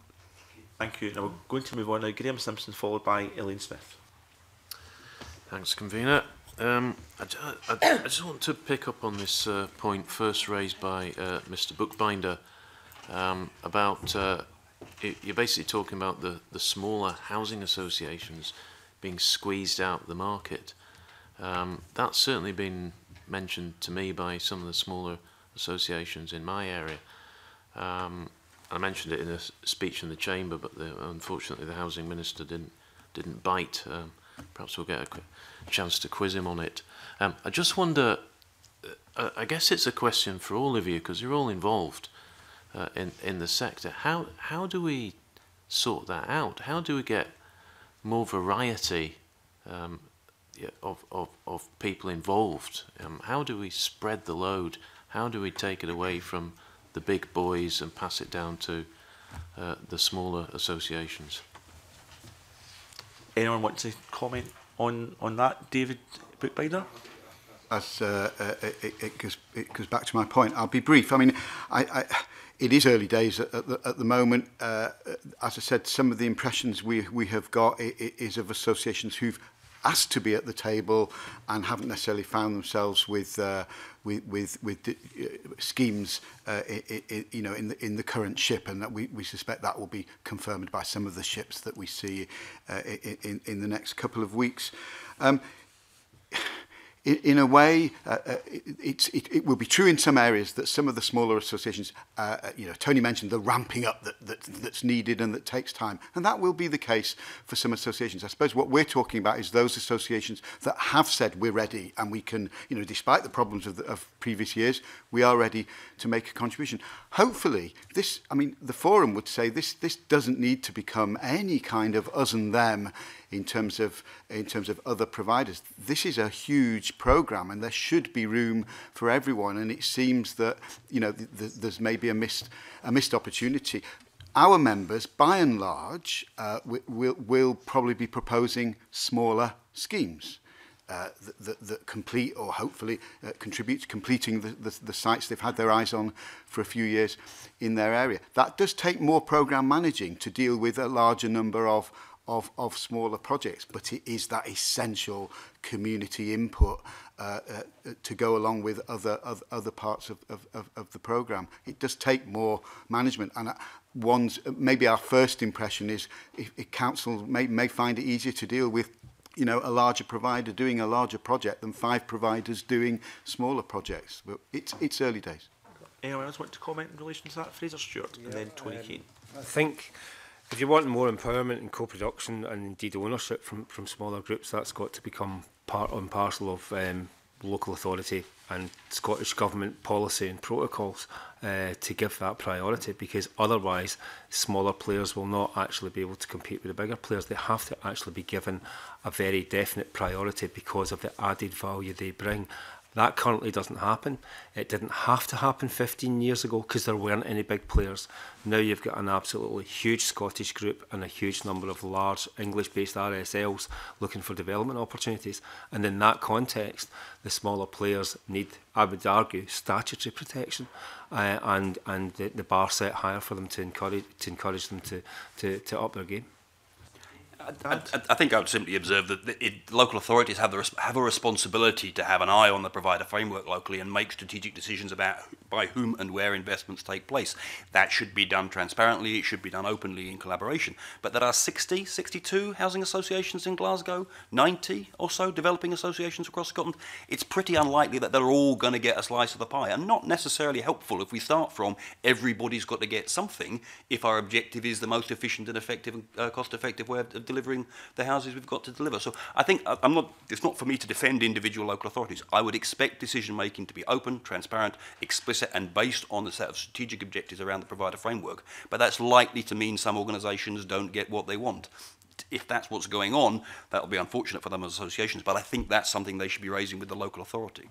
Okay, thank you. Mary Taylor and then Nicola Barclay. I would just like to echo what David said. This is not about us and them. And the SFHA represents all types of association of all scales right across the country. And I made the point earlier that everybody needs to be making a contribution to meeting need. For some, that will be on a very small scale. For some, it will be on a very large scale. I think I'm right in saying that about 40 associations until recently have actually been actively developing out of the nearly 160 that there are across the country. And that is that's fewer than it was 5 years ago as a consequence of the cuts. So that's where the gearing up needs to take place. Now, some people are taking time to do that. It has all the same issues of training people up that Tony referred to earlier about electricians, because you need intelligent clients to be commissioning at the start of the process. And that takes time for people to gear up. And there are all sorts of other issues that various of us have commented on around the risk assessment that associations are having to make about whether to develop, on what scale to develop, on what terms to develop, over what period, and with what partners. And all of those discussions are actively happening right across the country so that people are making their own judgments about how far to develop on what scale, and to just echo things that Julia was saying, not just about the generality of needs, but also about some of the very particular needs, particularly around the health and well-being agenda, to be able to support more supported housing, which is actively being undermined by some of the changes that are coming down the line from Westminster around the local housing allowance in relation to local supported accommodation. Okay. Nicola Barclay. I just wanted to use the analogy of what's happened in the private house building industry and the reduction in SMEs in the sector. And those who are still there are not being supported by the planning system. I think given the scale of the challenge of solving this housing crisis, we are seeing huge sites being allocated, which will be controlled by one or two big players. And you're not having the opportunity for the smaller local builders to come in and do smaller sites. And I would assume it's very similar for the RSL side. We need to make sure we've got a balanced land allocation that suits a number of different types of provider. Helpful, thank you. Professor Gibb. Just going to say that, just to kind of reinforce what David and Mary said, that I said in my written evidence that it seems to me that for a long period of time that some associations have made a rational and active choice not to develop, and 40 out of 160, I'm sure it is the case that there are some which are kind of want to be at the table and are not at the table, and where they're already community anchors, that's very unfortunate. But I think I should also say and sort of declare an interest in this, that I'm the chair of one of the housing associations who are a Scottish subsidiary of a UK national body, and I just wanted to make the point really that it's not just that it's not them and us in that sense, and the co-production question also relates to housing associations themselves. We've been involved in joint ventures and working in partnership with community-controlled associations, and we hope to do more of that in the future, and we think there are mutual benefits to both groups. Okay, thank you. Graham Simpson, do you want to add anything to that? No, I'm keen to hear the other members of the committee. Okay, Elaine Smith, followed by Ruth Maguire. Thanks very much, Convener. I I did have a specific question for Mary Taylor from the evidence that was provided, but could I just pick up on something that you said first of all in your answer there? And it was, you talked about the changes that were coming with regard to local housing allowance. So could I explore that a bit further with you, particularly given the intimations from the Scottish Government that they might be holding off and taking control of the social security until 2020? Could you maybe expand a bit further on what implications you think that might have on budgets, and particularly for supported accommodation? Well, I would draw a distinction between the powers that are likely to come, that will come under the Scotland Act to the Scottish Government, because those are around universal credit flexibilities and the powers to top up other benefits and to continue to mitigate and so on. So at the moment, what you're committing to as a Parliament is bedroom tax mitigation in full, but there are other implications of other welfare benefit cuts from Westminster which may also need mitigation in future on top of the bedroom tax.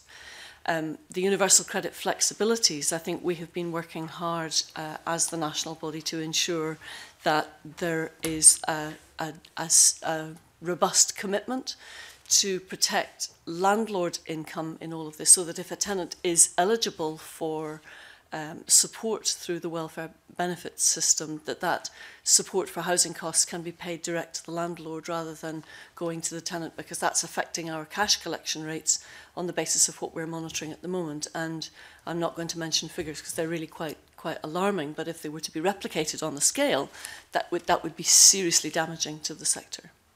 So local people who know that are factoring that into their risk assessment around universal credit. On top of that, we have the local housing allowance situation, which was announced this time last year, which is not affected by the Scotland Act or the additional powers. And what that's doing is already affecting new tenants aged under 35, because the LHA rates that they're eligible for, which is appended to the back of Tony's paper from Alacho, are already higher than most social rents. So already there are gaps emerging of between £5 and £15 a week for people aged under 35. Most social rents are actually under the LHA as things stand at the moment, but there are one or two that aren't. The big issue down the line is the area of supported accommodation, and we hope to have further dialogue with the Scottish Parliament on this in the near future. We're waiting at the moment for the DWP to publish research that they undertook in Wales and England and Scotland on the costs of supported accommodation, which have a direct bearing on projects of supported accommodation for disabled people, physical disability, learning disability, people with mental health problems, older people and so on, because this is no longer about people of working age, this is right across the population. But until we see that research and until we see the exact detail of the proposals, which are due to come in 3 years' time, well, it's less than 3 years now, but it's difficult to judge. So, but as I say, all of those things, if you work in an association which provides predominantly supported accommodation, and you think there is a risk that all of your tenants, not just the new tenants, might have their housing and support costs capped to the level of the LHA, which is born of private sector rents, which have got nothing to do with social housing funding or rent levels, then you might reasonably think, is it safe for us to develop this, that or the other project if we don't know that we've actually got a rental income security, as Tony said, for 30 years down the line? And I did actually ask a question. Can I just, Mr. Bookbinder wanted to come in and add just to that, and just say that was a helpful way to take us through, because obviously the Social Security Committee in this place will look at some of that, but how it directly impacts on investment for affordable housing would be of direct interest to this committee. Apologies, Elaine. Sorry, Mr. Bookbinder. It was just to complement what Mary said. Just we gave an example in our evidence. If you imagine a new build scheme coming off site in April 2018, or any time in the 3 years after that, it's quite possible that 50 or 60% of the lets might go to people under 35. Some of them coming out of homelessness, some from the waiting list, etc. A proportion of them, a good proportion of them, may well be in receipt of benefit. Supposing the rent is 80, 82 pounds a week, whatever, in April at 2018, 68 quid is as much as they'll get from the benefit system because of the LHA cap. That's a huge shortfall for maybe half the lets in that new build scheme. So just to give a graphic example, if you like. Julie Fitzpatrick. Just wanted to supplement a little bit what was said there. Absolutely agree with Mary and David, and the point about supported accommodation is that already the Westminster government is talking about ways in which people who live in supported accommodation might be exempt and so on. But absolutely that is going to constrain investment in what may be a really necessary resource, again, to align with health and social care integration and outcomes from that. But the other point is really not about supported accommodation, but Horizon specialises in integrated, inclusive communities where we provide housing for disabled people just as ordinary housing.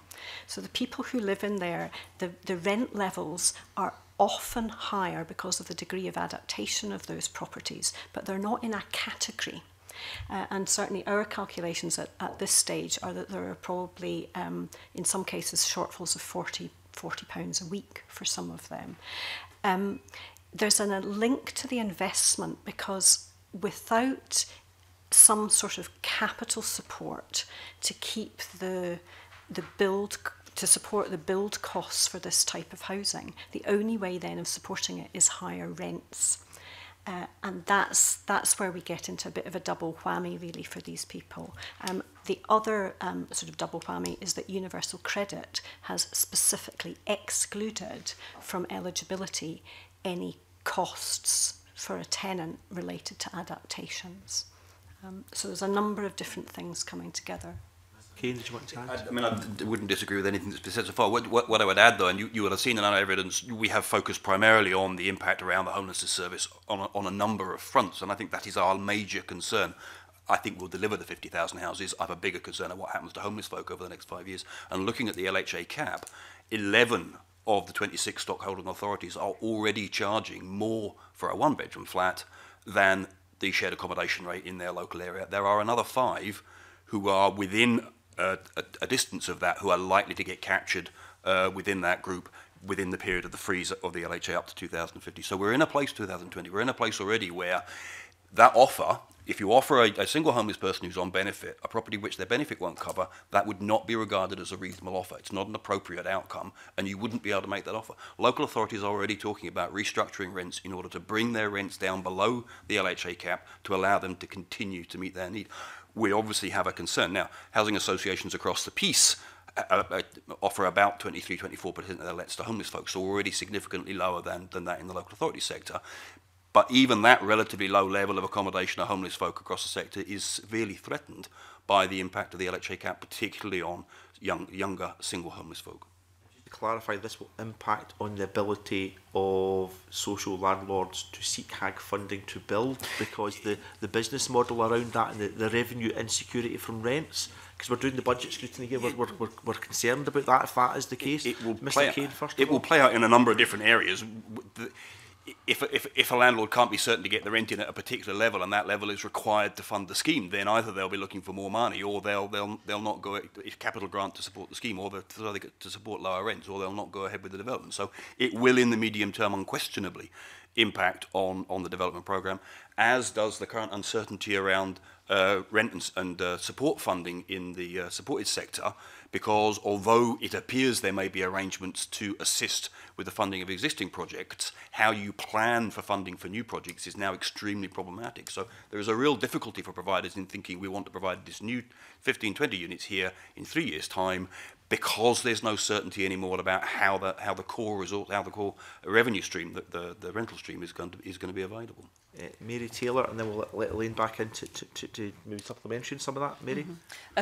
Let's suppose, I mean, maybe a worked example is quite useful. So if it costs £150,000 to build a house to the standards that are required today, including land and fees and all the rest of it, and VAT, and 70,000 of that is being funded by grant, then the other 80,000 for the sake of argument, has to be funded from private borrowing by a housing association. It will be public borrowing by a local authority.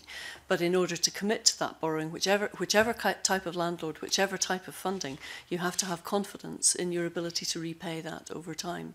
And that's where, when 60% of our rental income is derived originally from housing benefit, because the tenants that we're letting to, even with the modest rents that are charged for social housing, still need support to pay those rents, then any change that disturbs, if you like, the security of that rental income long term is going to be a matter of great concern. And any responsible landlord looking to develop new housing will be having to factor those kinds of things into the equation in taking decisions about whether and to what extent to develop. Okay, I'm going to bring our Vice Convener back in, Elaine Smith, to follow up on that, and then seamlessly you're going to see Elaine take over the chair, because I've got another meeting that I have to go to.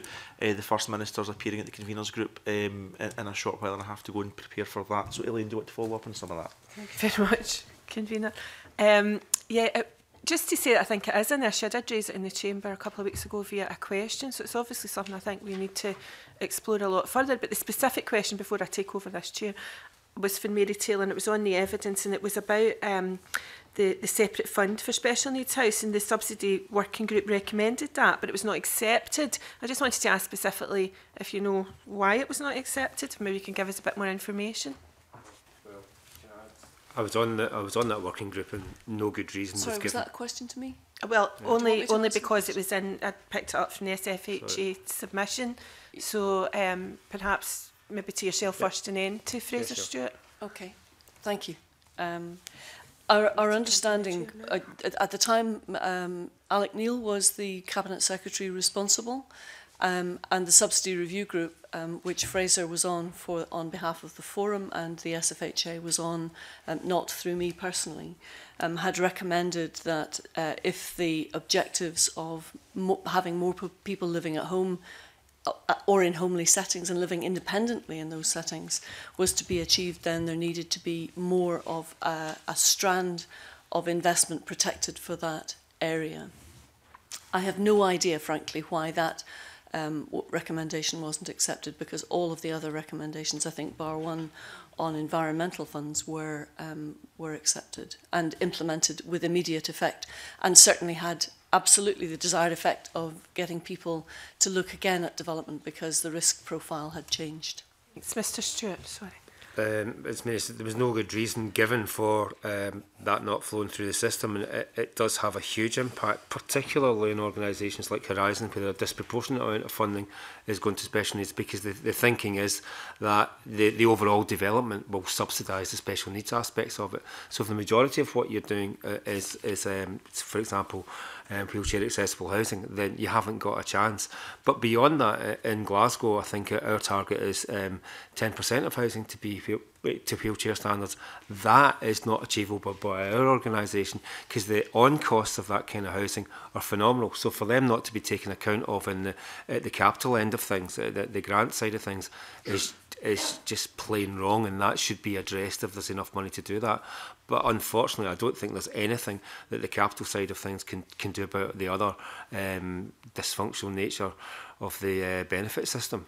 We can't put Scottish Government's money into subsidising things that are plainly wrong on the revenue side. It's got to be dealt with by revenue contribution, if at all. How does that fit with the bedroom tax mitigation? Well, the bedroom tax mitigation, for example, works really well in Scotland. So that was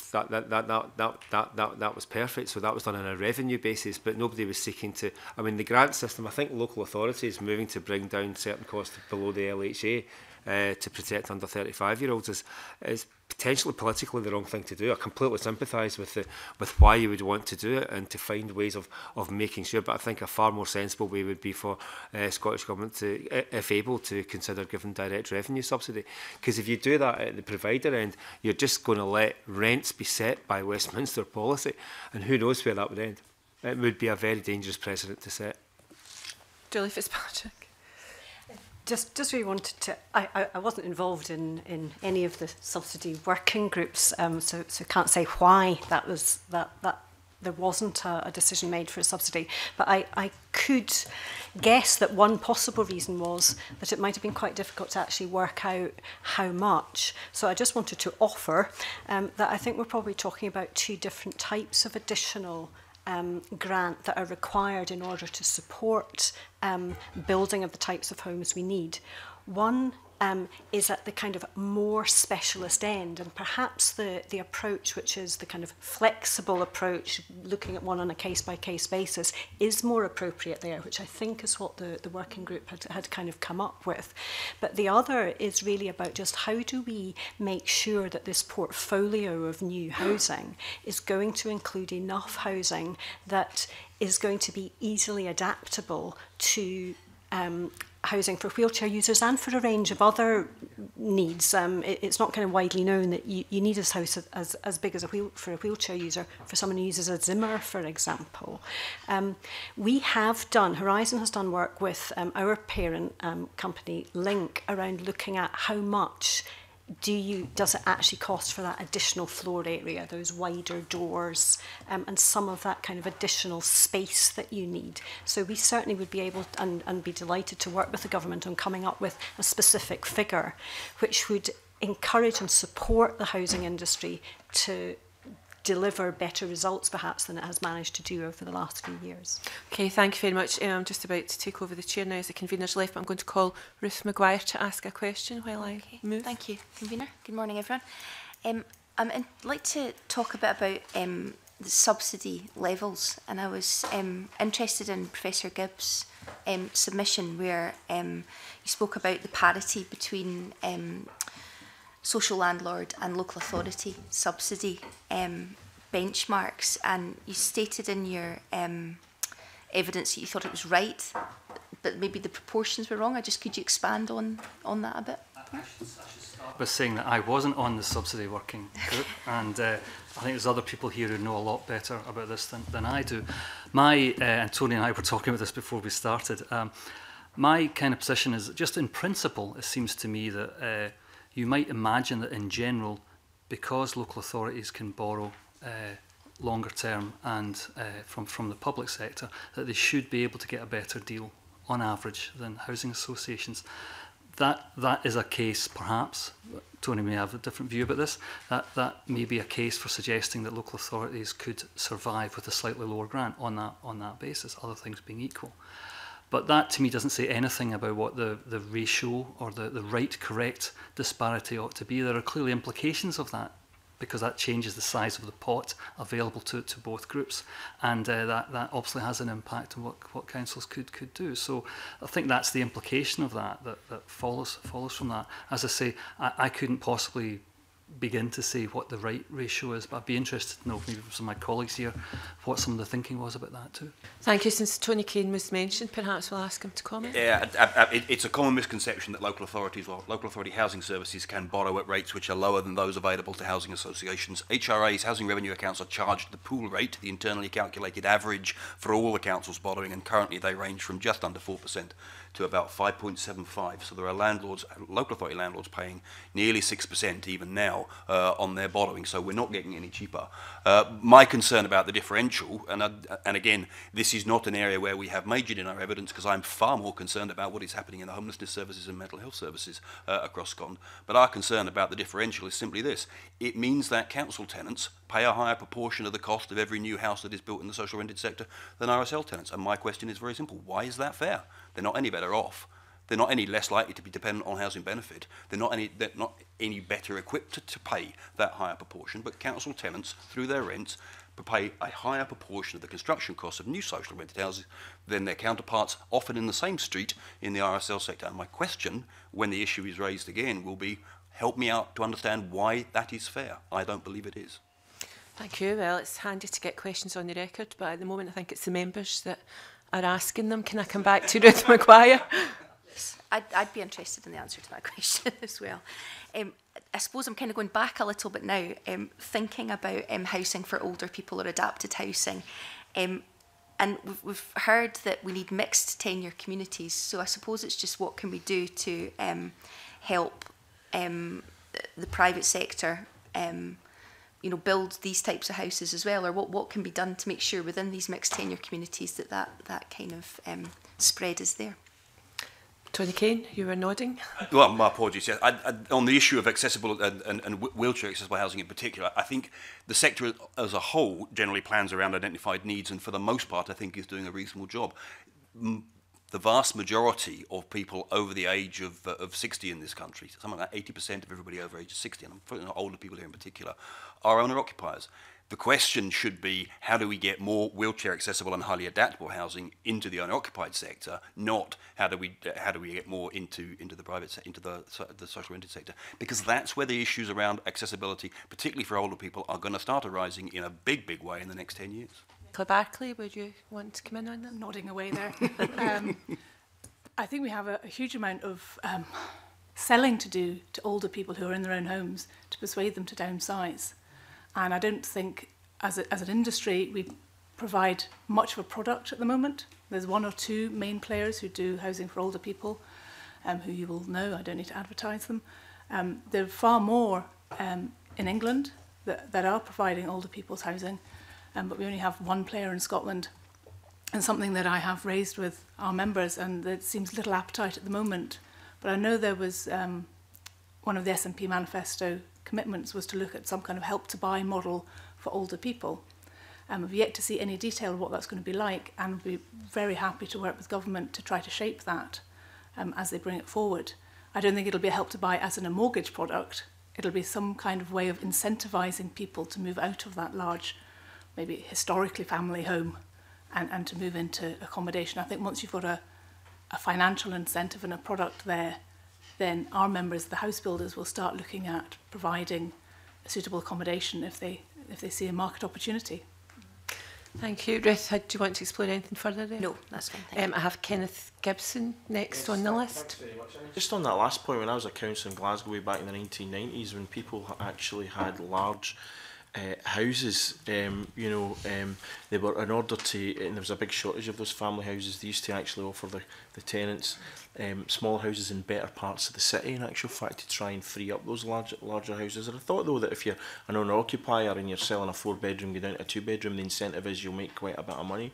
Probably if your mortgage is paid off. I'm not really sure about how much support the taxpayer should give. But my question, actually, I was going to ask the similar question to yourself, Convener, in terms of, the Westminster Cuts to Housing Benefit, universal credit for social housing tenants posing a significant threat to the success of new build programme. But I think that was adequately answered by the panel. So I'd like to ask Nicola Barclay something about her submission. She says that, and I quote, despite slippage in programmes and projects having RSL support, builders have encountered local authority unwillingness to add shovel-ready affordable housing projects to SHIP's programmes. This is hampering the delivery of affordable homes, as it means Scottish Government subsidy cannot be secured. I'm just wondering if you can tell us some of the difficulties that are actually being encountered here, and how those can be countered. Nicola Barclay, please. Yes. This is in response to when we asked members for feedback on these questions. Members who have noticed the opportunity of the 50,000 affordable home requirement from government and have moved into that sector, but aren't RSLs, they're private developers, and are trying to get, build partnerships with local authority to get their sites into the affordable housing programme, but because they're not in the SHIP already, they've been restricted from doing so. So it's the lack of flexibility. Okay. So can you tell us why this is happening, or what's the motivation behind this from a local authority perspective, in the view of your members? I can't answer on behalf of the local authority, whether it's the fact that they already have their SHIP in place, or did have at the time and didn't want to change what was in it, whether they felt that a new site coming in would make something else drop out the bottom. I'm not close enough to the individual example to give any greater detail. I can hear Mary saying something beside me. Might be able to offer some light on that. Do you wish to add to this? I think I think Nicola offered a possible explanation. I've not heard of examples of this, and I'd want to know more before commenting in detail. Any other panel member wish to contribute? It's likely to be about strategic fit. It's as simple as that. And the programmes are relatively long term, 3 or 4 years, and propping up towards the end of a programme and saying, I've got this, how about it, isn't necessarily always helpful. Mm-hmm. Sorry, Nicola Barclay.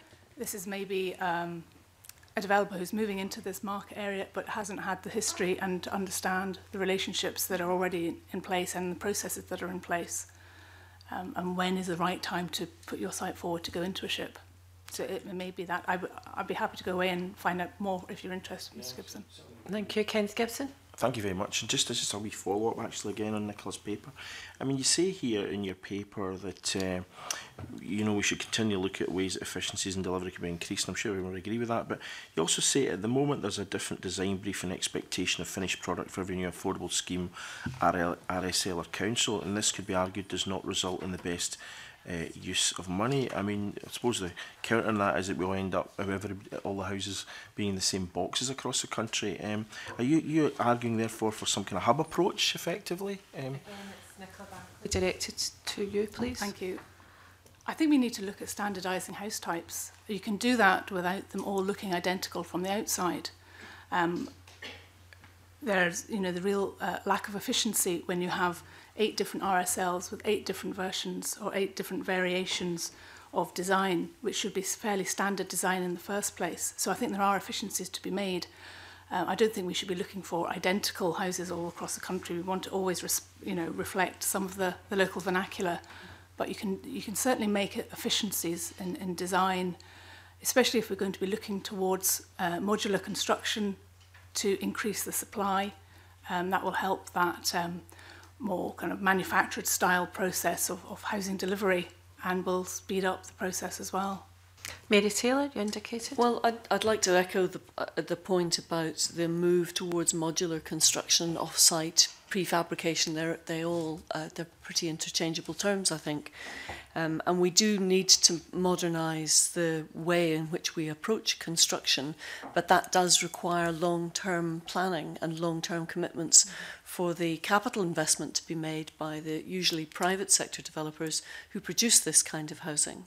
And I know from discussions that we have had with some of those together of their nervousness around expanding their capacity unless they have confidence in the long-term supply. I don't agree that the way that we're doing things at the moment is inherently inefficient, which is what you were implying. And I'm not convinced from what I know of the costs of modular and prefabricated construction that it's necessarily cheaper. But possibly if we were to move to greater volume, it could be cheaper. And all I would say to you is that I have seen with my own eyes in Alva a scheme by Link Housing Association where the external cladding on the scheme makes it suitable to fit in with the local environment in a way which these the buildings as they arrive foil wrapped off the back of a lorry, I kid you not. You would think that they were all going to be exactly the same, but actually once they've been clad, they look much more suitable. I'm going to bring Mr Gibson back in, but Julia Fitzpatrick was indicating first. Just very, very quickly, and it was just really about that point about standardisation. I think if I speak for my own association, one of the reasons for needing to vary is that all housing associations are working off a design standard that was completed in 1998, and it's really in need of improving and updating, and that would let us get to a point where actually we could have some variation but actually stronger design standards, and that would be a really good base for something that could also read across, I think, to the private sector very constructively. And briefly, Kenneth Gibson for another follow-up. Thank you, I do appreciate that, because I mean, Mary Taylor, you know, in your submission you say that local authorities should make greater use of their power to use new supply funding to support housing associations working closely with the local authority to acquire and improve private tenement flats which have fallen into poor condition.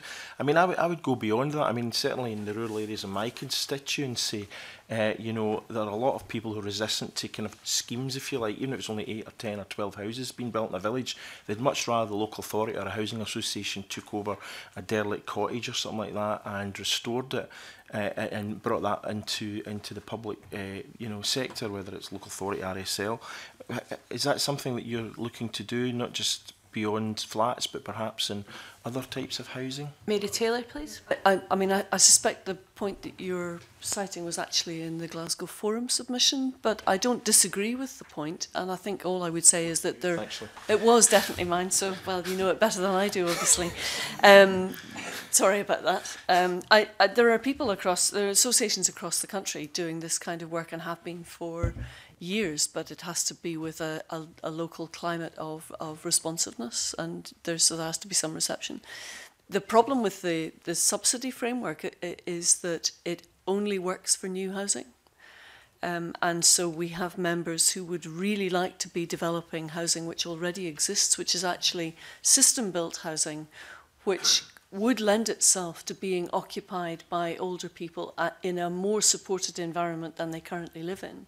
But the subsidy framework doesn't allow any investment other than by them through their normal revenue programmes. And it's simply not affordable. David Bookbinder, please. Just to add to Mary's point, as well as the additional subsidy for tenemental improvement, a key to making it work is that the housing association working hand in hand with the local authority, because without the local authority's ability to support owners with at least some of the costs that owners will be faced with in these situations, and indeed to support improvement post acquisition, it's very hard to take those tenemental schemes forward. But we're nonetheless hopeful that as the current 5-year programme develops, more and more local authorities will see this as a part contributor to the overall new build programme or new supply programme. Thank you very much. Could I bring it in Alexander Stewart? Oh, sorry, Tony Kane. I mean, the acquisition of housing in the second-hand market is already an important part of the Affordable Supply Programme, and it's not quite the case that it's not supported by the grant arrangements, but it's not explicitly dealt with in the guidance around it. So the Scottish Government officials are approving grant for the acquisition of individual properties out with the Homeowner Support Fund, but it's being done in a relatively ad hoc way. Something like 10% of the houses developed in the previous 5 years were actually purchased. They weren't built at all. So what we have argued is that there should be a more explicit approach to funding individual acquisitions, but that needs to be backed by a strategic framework for those acquisitions in the local authority and in the conversations with the housing association. Edinburgh, for example, has quite a sophisticated programme of disposing of houses where they've got one left in a block and maintenance of it is a problem, and acquiring houses where only 2 are sold and getting majority control makes a difference to their management and the service to their tenants. Most other landlord authorities are developing those kind of frameworks. It now needs that strategic framework to be matched by a clear and explicit position within the Affordable Housing Supply Programme. But I think it's an important part of the programme, absolutely. Thank you very much, and apologies for not seeing you there. Ms Alexander Stewart, please. Thank you, Camilla. We've heard some very strong evidence this morning from you all, and I take on board all that you've said. But when we're looking at what we're trying to achieve, ensuring that the dynamics and the ageing population that we have, and trying to ensure that we capture them, we're attempting to capture the ones who are at the other end of the scale, who are the younger ones who don't have opportunities and are trying to get the opportunity. So the balance of trying to fit in here creates a dynamic that can be problematic, that it doesn't fit, we're not really fitting it properly. The whole system isn't working for everybody. We need to then be specific as to who we try to represent within that base. And I'd like some of your views on how we attempt to do that. And then the stock itself, I mean, there's going to be an opportunity within building these houses to deal with energy conservation and all of that. But should we be using that funding to try and ensure that the stock is at a reasonable and strong level? Or do you think that that is a potential slight waste of money in going into trying to achieve that, where we could do more with the money if we were trying to deal with some of the disparities that we have across the sector? Do you have anyone, Mr Stewart, that you specifically want to ask first? Whoever wants to answer it, it's quite a broad Someone wish question. to volunteer? Do we have any? Mary Taylor. I think you're right to highlight that it's at both ends of the spectrum, because I think people in the middle are relatively well housed, unless they're homeless, and life crises, as I think recent press coverage has highlighted, can hit anybody at any time and can result in homelessness and destitution. But it's young people who are particularly badly off at the moment. And I don't think that we're doing anything specific about young people, but they should be met if we're meeting the general needs of the population. I think where it's about older people or people with particular needs, whether it's around disability or support needs or whatever, actually does require a more focused endeavour. And it struck me in the earlier part of the conversation that one of the things this committee could do is actually ask for an analysis of the ships that come in, forgive the pun there, 32 ships actually will come in just before Christmas as it happens. Sorry, I'll not pursue that joke any further.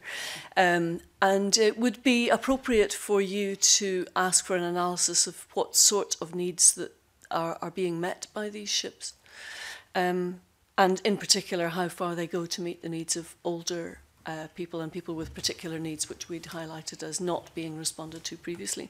Because if they are falling short, then maybe there's a need to go back to ministers with that specific recommendation and to ask them to explain why that wasn't accepted the first time round. David Bickbinder. Yes. I may have misunderstood part of the question, but I don't think any of us around the table would think that in the new social affordable housing programme, that energy efficiency standards which would come through the building regulations should be changed in any way. They are rightly challenging, but they're a key part of keeping that house affordable in the long term and in the current climate. That's absolutely critical. So whatever issues we're trying to address elsewhere in the system, I don't think any of us would think it should be at the cost of energy efficiency. Professor Gibb, I wasn't sure if you were trying to catch my eye or not. No, that's not this fine. time. No. However, Tony Kane seems to. If I may, the issue of the existing stock and how it's treated and maintained is absolutely critical. 80% of the houses standing in 2050 are currently standing, and many of those are not good enough as far as energy efficiency is concerned.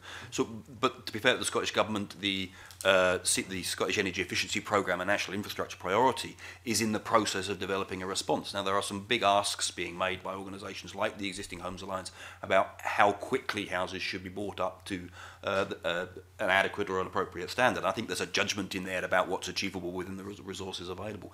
But that conversation is a relatively strong one. The issues are fairly well understood, and the risks associated with it are fairly well. One of the risks being that if you insist that a property can't be occupied unless it meets a particular standard, and it costs too much, or it's beyond the owner, or it's beyond the landlord, what happens to that property? That takes you to a secondary question about the rate of demolition. At the current rate of demolition, the standing public sector housing would need to be standing still in 900 years' time. We don't demolish very many houses, and at some point we'll probably need to think about demolishing more than we do. But more broadly, issues around older people, back to what I said, most of them live in owner occupation. Not all of them by any means have substantial houses with no mortgage that they can sell. And some big research published by Scottish Futures Trust and the University of Stirling not that long ago indicated very clearly that there's a growing cohort of low-value owners who may still have substantial mortgages, may have taken out an interest-only mortgage 30 years ago, who now stand very little chance as they age of moving from their first floor 4 in a block flat to something more appropriate in the owner-occupied sector. So there is a substantial challenge with that particular group of owners that we need to be thinking about. Mary Taylor wants to come in. Could I ask you to be brief? We're getting to the end of our time. I think in addition to the point that Tony has made, it's really important to recognise that much of the existing stock is tenemental in nature and requires collective solutions. And when you have multiple ownership in tenements, that's very difficult to achieve.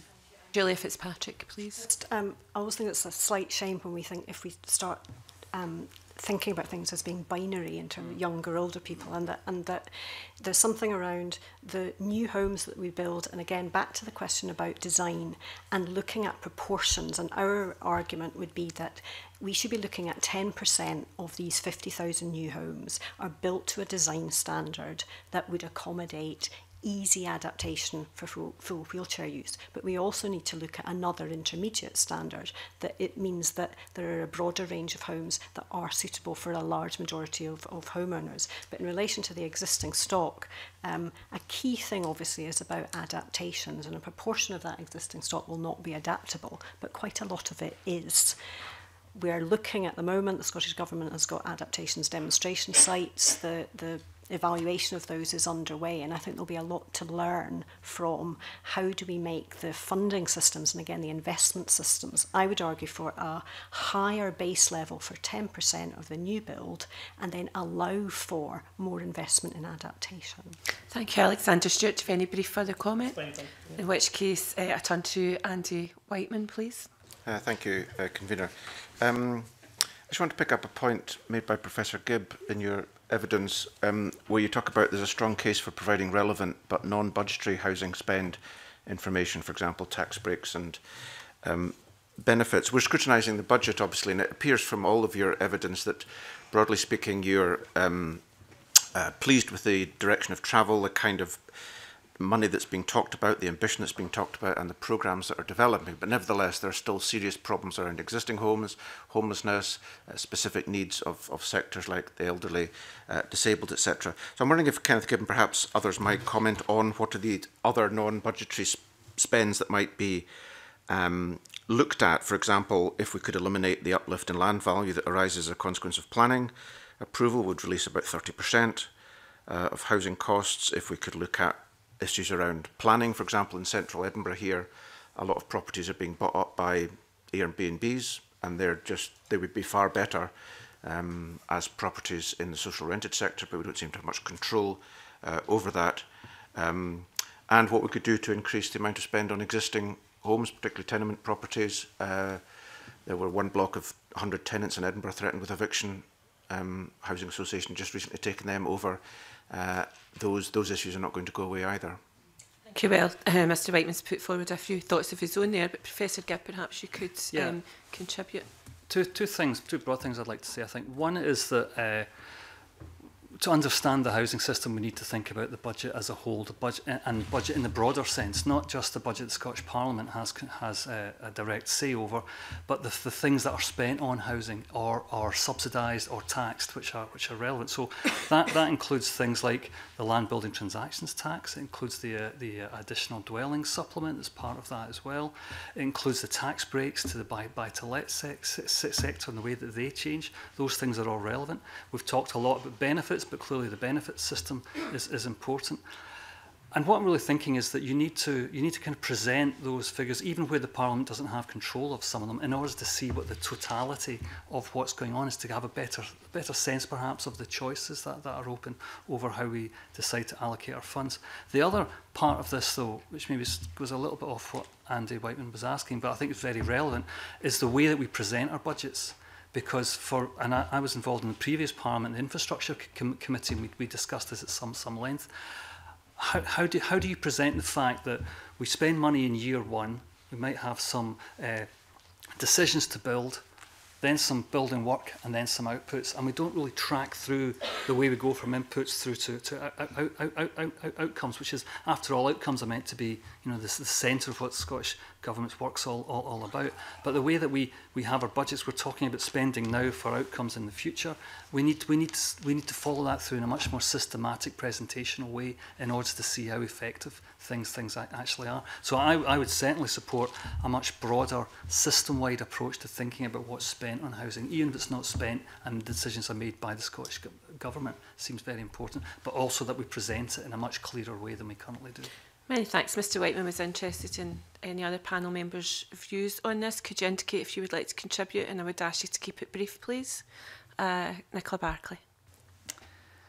I think when we're looking at the budget, we have to look wider, and in our written response to question 8, so I won't bore you with it because you've got it in front of you, but we really need to focus on the funding of local authority services, especially around planning, building control, roads construction consents. These are all going to be required to deliver these 50,000 homes and more. And at the moment, we're seeing them in decline, people leaving, not being replaced, and really have concern that they're going to struggle to cope with all the applications coming across the desks. The other big key thing for me is how we fund education. We were delighted to see the infrastructure loan fund that government came out with, the 50 million loan that was there to unlock sites, but it specifically excluded education provision. And I recognise that 50 million wouldn't get you very much in terms of education, but we need to look at how we fund education, because it's probably the biggest blocker to sites coming forward, sites which are sitting there in plans with planning consents, with developers lined up, but there's no solution to how we deliver the school that's required for those houses. So that's something I would really appreciate scrutiny of and further conversation on.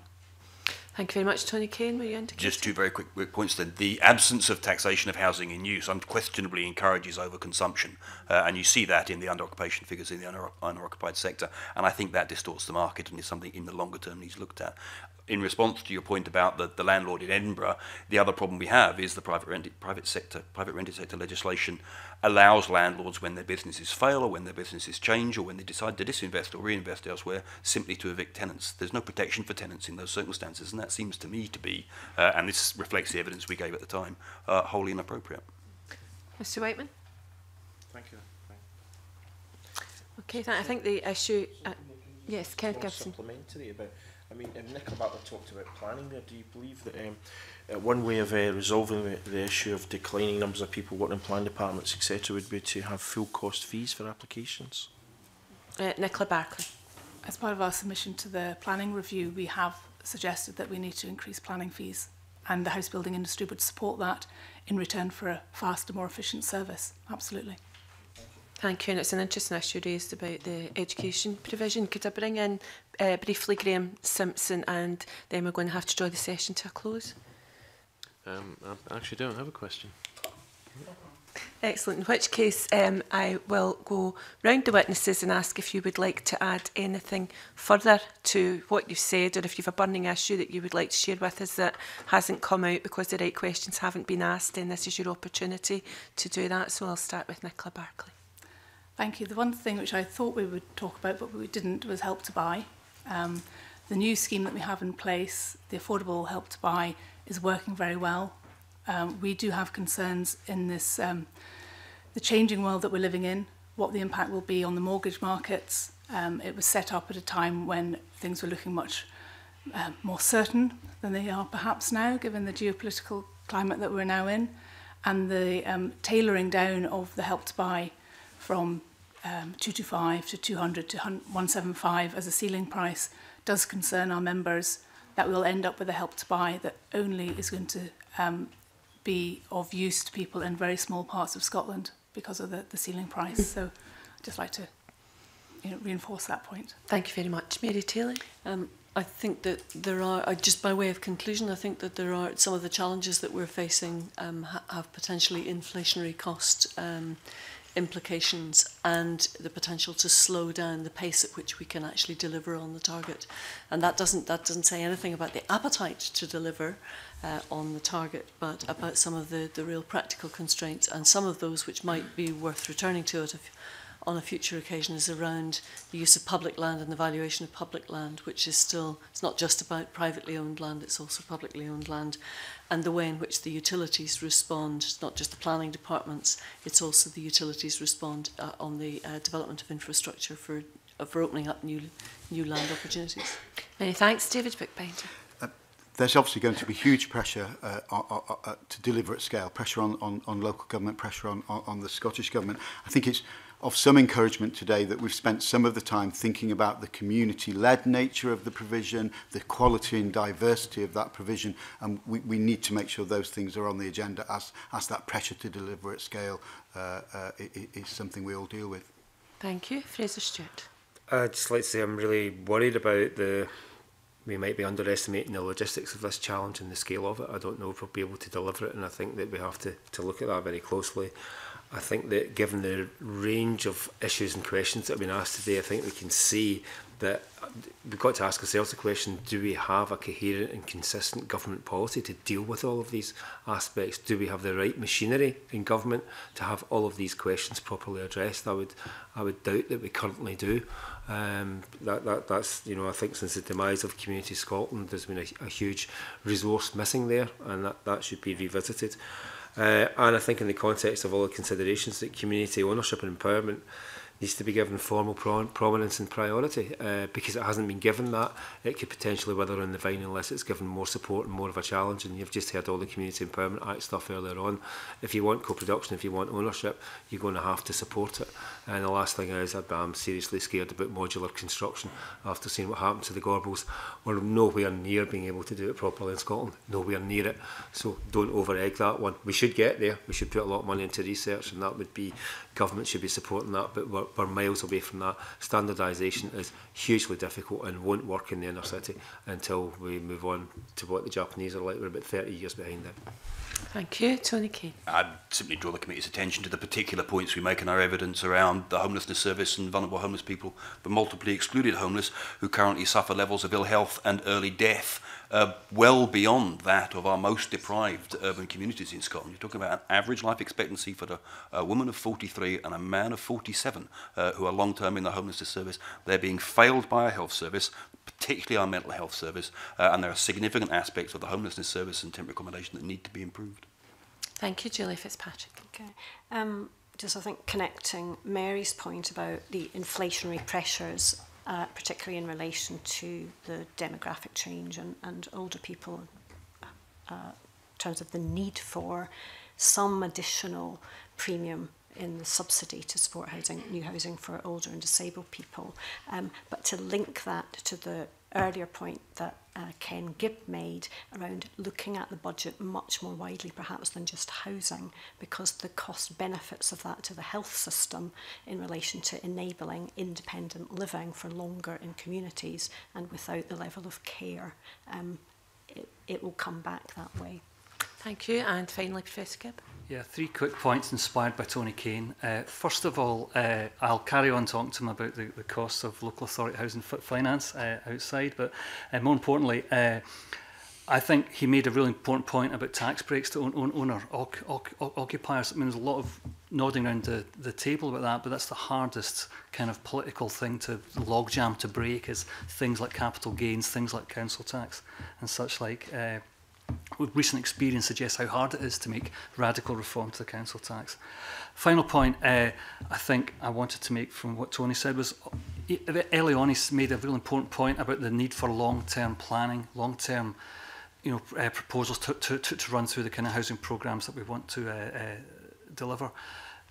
A lot of public policy analysts argue that it's hard to make policy programmes which run over one whole parliament into a second one. But we can do it, and it is done, and it has been done in housing. The homelessness legislation, its implementation, shows that it can be done. So I think it's not something we should dismiss, the idea that we should really have longer than 5-year plans around these things, because it reflects the long-term nature of what we're actually interested in. Well, thank you very much. Can I just pick up on one thing that was said and advise the panel that we will be taking more evidence next week on community empowerment, which you might want to take an interest in that session next week as well. Can I thank you all very much for attending this morning and now into the afternoon. And I'm going to now move the session into private session as previously agreed. So thank you again for coming along.